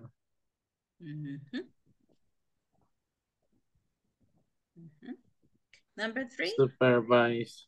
Supervise. Yeah, supervise. Entonces vamos a comenzar las oraciones imperativas con un verbo, no con el sujeto, ¿sí? Vaya, vamos a ver entonces por acá lo ultimito en nuestro manual, ¿sí? Y vamos a ver acá. Nos vamos a reír un poquito. What do you think your classmate's boss wants him or her to do tomorrow? Okay. Vamos a ver. ¿Ustedes creen que le va a decir, váyase a descansar? ¿O qué le irá a decir el jefe? Pero tratemos de decirlo en inglés, ¿ok? Vamos a ver.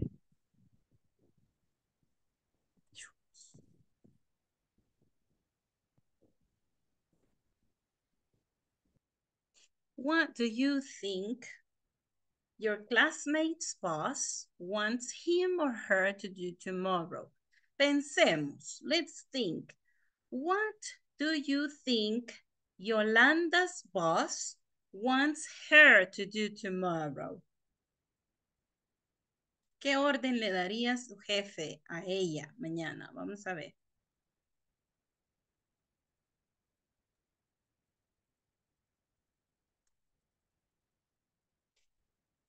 Take a few days off.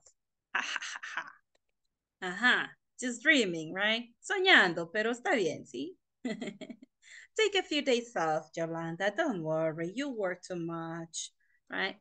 Okay. What do you think Sergio's boss wants him to do tomorrow?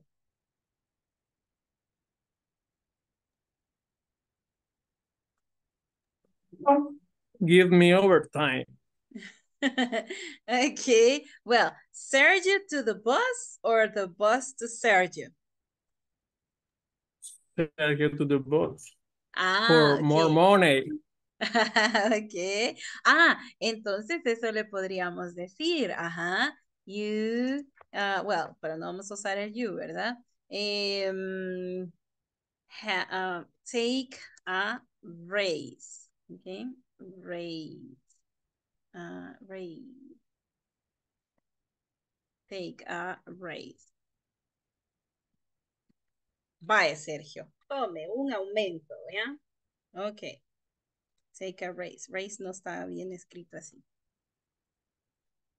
Yeah. Raise. Yeah, it's correct. Number 3. What do you think what do you think Walter's boss want him to do tomorrow? Aquí estamos diciendo, ¿qué creen ustedes que el jefe de Walter le va a pedir que haga mañana? Quiere que él haga mañana. Walter, prepare reports now.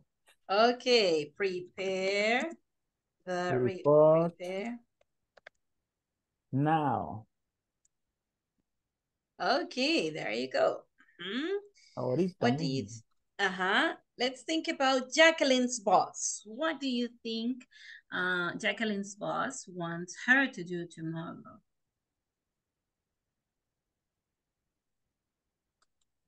Mándeme buena vibra para mañana, gente. Ajá.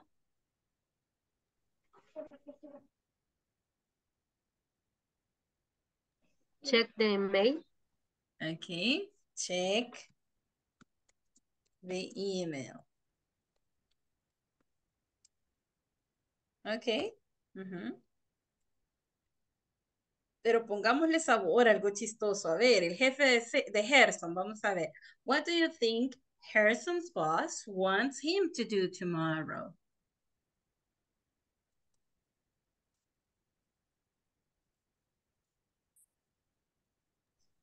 Que hay otro cumpleaños, le van a decir. Teacher. Ajá. No sé si así se dice. Bring a coffee with some vita. Great. Ajá. Bring me coffee with temita. Yay! There you go. Very nice. Okay, what do you think Diana's boss wants her to do tomorrow? Teacher, why we don't ask him today? Oh. Dígaselo ahorita a su jefe.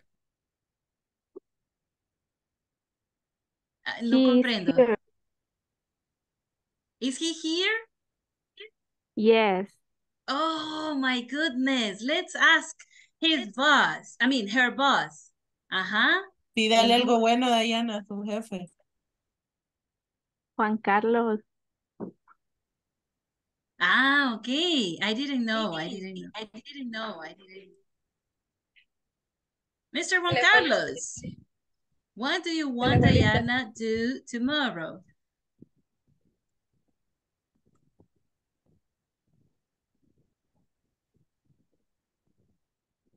Lo siento, no puedo hablar mucho porque está lloviendo muy fuerte, no se escucha.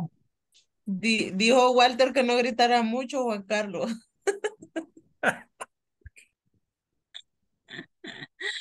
Ay, no, my God. Okay. Vaya, pongámosle. Leave work early.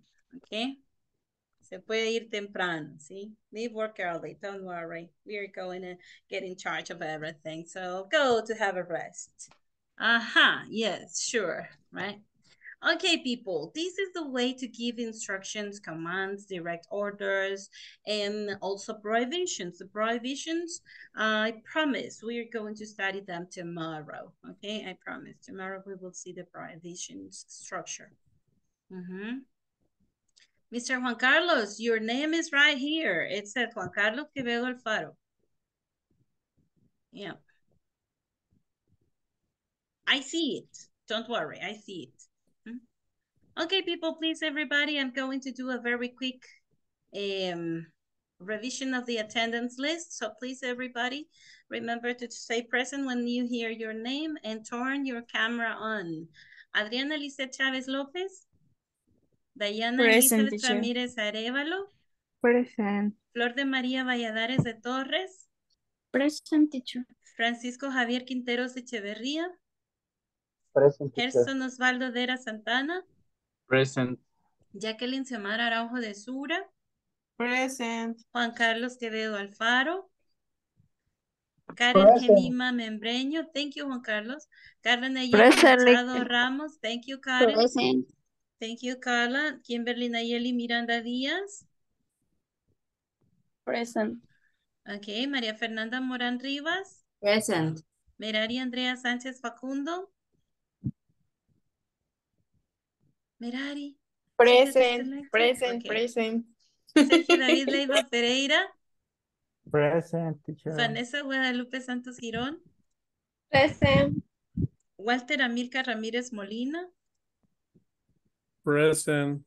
Wendy Sofía Orellana Calderón. Wendy Janet Baires Rojas. Jenny Carolina Tobar Velázquez. Okay, Wendy. Oh, now you have, okay, power is back. Thank God. Thank God. Okay. And I said Jenny Carolina Tobar Velázquez and Yolanda Pérez de Sánchez. Present, teacher. Ok, thank you. Bye. Solo déjenme hacer una observación muy importante. Ahora, según auditoría, nos cayó auditoría, entonces nos están controlando que han faltado 2 personas regularmente, o sea, tienen más de una falta. Así que, por favor, les solicito que a partir de ahorita, esa fue la firma que ustedes hicieron, ¿verdad? Asistir al 100% de las clases. Solo una emergencia de verdad extrema es que pues pongo la nota, pero no les puedo dar permisos, ¿verdad? Esa es una de las cuestiones. Cuando ustedes me ponen ahí, ¿me puedo conectar de oyente? Solo infórmeme. yo, por mí, bienvenido, para que usted esté conectado, pero esté poniendo atención. Esta es una clase presencial, ahora me hicieron que tenía que decir esta información, acá queda en el video que les estoy haciendo la recomendación de no faltar a clases. Y la otra recomendación es que por favor todos trabajemos en la plataforma para que avancemos, ¿verdad? Para que avancemos. Por favor, vean los videos nuevamente de las clases que están ya grabadas. Alguna cosa que ustedes tengan duda, vayan y revisen el video, vayan, suban a la plataforma, participen en las discusiones, vuelvan a hacerlo en las discusiones y será bienvenido y eso les va a ayudar muchísimo para expandir su conocimiento. Ok. Dicho esto, la sesión 1 a 1 está disponible para la persona número 7 de la lista, que sería Juan Carlos Quevedo Alfaro. Juan Carlos, ¿quiere quedarse el día de hoy?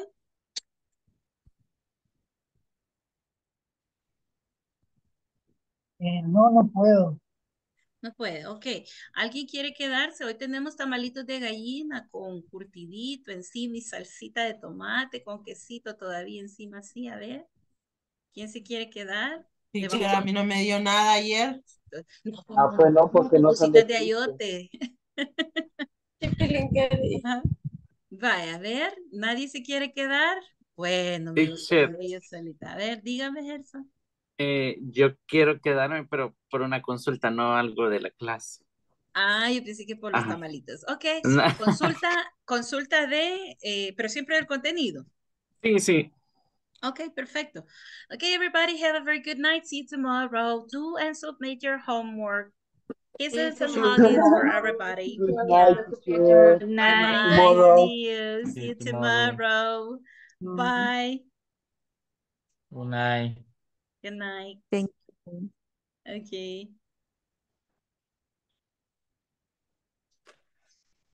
Solo, teacher, antes que se quede con el compañero, no Ajá. escuché que me mencionaran en la última lista. Ahorita verifico. Mr. Solomon. Solomon. Yes, Salomón Heriberto Rivera Chacón. Es que como los iba diciendo rápido, quizás por eso ahí no escuchó, pero sí, sí lo marqué. Gracias, Salomón. Gracias. Buenas Okay. noches. Good night.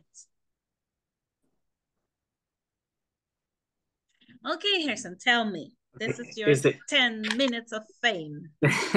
sí, no, fíjese que no es de la clase, sino que yo tengo una consulta más que todo, pero no sé si tengo que hablar con alguien de De inglés administración. corporativo. Sí, porque fíjese que yo el viernes salgo de vacaciones y tenía un viaje planeado. Entonces, ¿Y cuánto eh, tiempo va a ser? ¿Y qué solo días? no, solo son 5 días, pero saldría viernes y regreso martes o miércoles en la noche. Ah, sí, habría que hablar Entonces con faltaría como administración. 3 días. Ajá. Y allá no tendría conexión para que por lo menos en la noche se conecte. Yo me imagino que sí, pero por cualquier cosa quiero informar para no, Ok, porque yo bye. creería que sí. Ahí en Yo el siempre voy a chat, llevar mi, ujú, ahí en el chat tenemos a Luis, tenemos a Marisol y tenemos, ya le vamos a decir quién, a quien le puede mandar a Rebeca Flores, a Marisol y a Luis. Mándele el mensaje etiquetado a los tres para ok, aquí por medio del chat. Solo ahí en el chat. etiquételos. Ujú. Y infórmeles, ¿verdad? Póngale que usted necesita que se comuniquen con usted porque usted necesita reportar una ausencia, pero que Sí, necesita que le verifiquen, ¿verdad? sí, Ujú, yo por que cualquier puede cosa, hacer los casos. no porque sí, desde el teléfono ya me puedo conectar, igual puedo llevar mi iPad para Ujú. conectarme y estar pendiente de las clases. Sí, usted está previendo, digamos, por si Sí, algún ajá. momento no se puede Sí, no, conectar. porque yo sí me voy a ir preparado con mis herramientas, ¿verdad? Para poder, porque no quiero Ok. perder clases. Ok, perfect. Ajá. Ujú. Vaya, entonces haga eso, etiquételos a ellos directamente y dígales la situación como está y ellos se van a comunicar con usted o mañana mismo usted puede solicíteles a dónde les puede llamar porque a veces ahorita como está la situación de fin de año los teléfonos están cambiando. Entonces, Sí. pídale a ver en qué teléfono puede usted comunicarse. Y si no, intente llamar directamente a uno de sus teléfonos. Tal vez Luis, tal vez le conteste. Luis Ok, o voy a llamar entonces y el si no me el de contestan les voy a administración. escribir. Exacto. Ajá.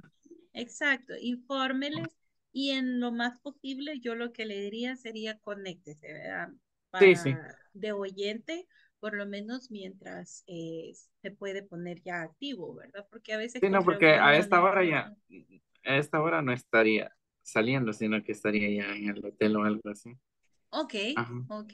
Bueno, no sabemos si va a salir a cenar, ¿verdad? Por ahí. El fin de semana sí, pero quiero estar los días de semana por lo menos en el hotel a esta hora para estar en Sí, clase. yo comprendo. Muy bien, Sí. muy bien. Le agradezco Ah, su esfuerzo y su responsabilidad, sí. Gerson.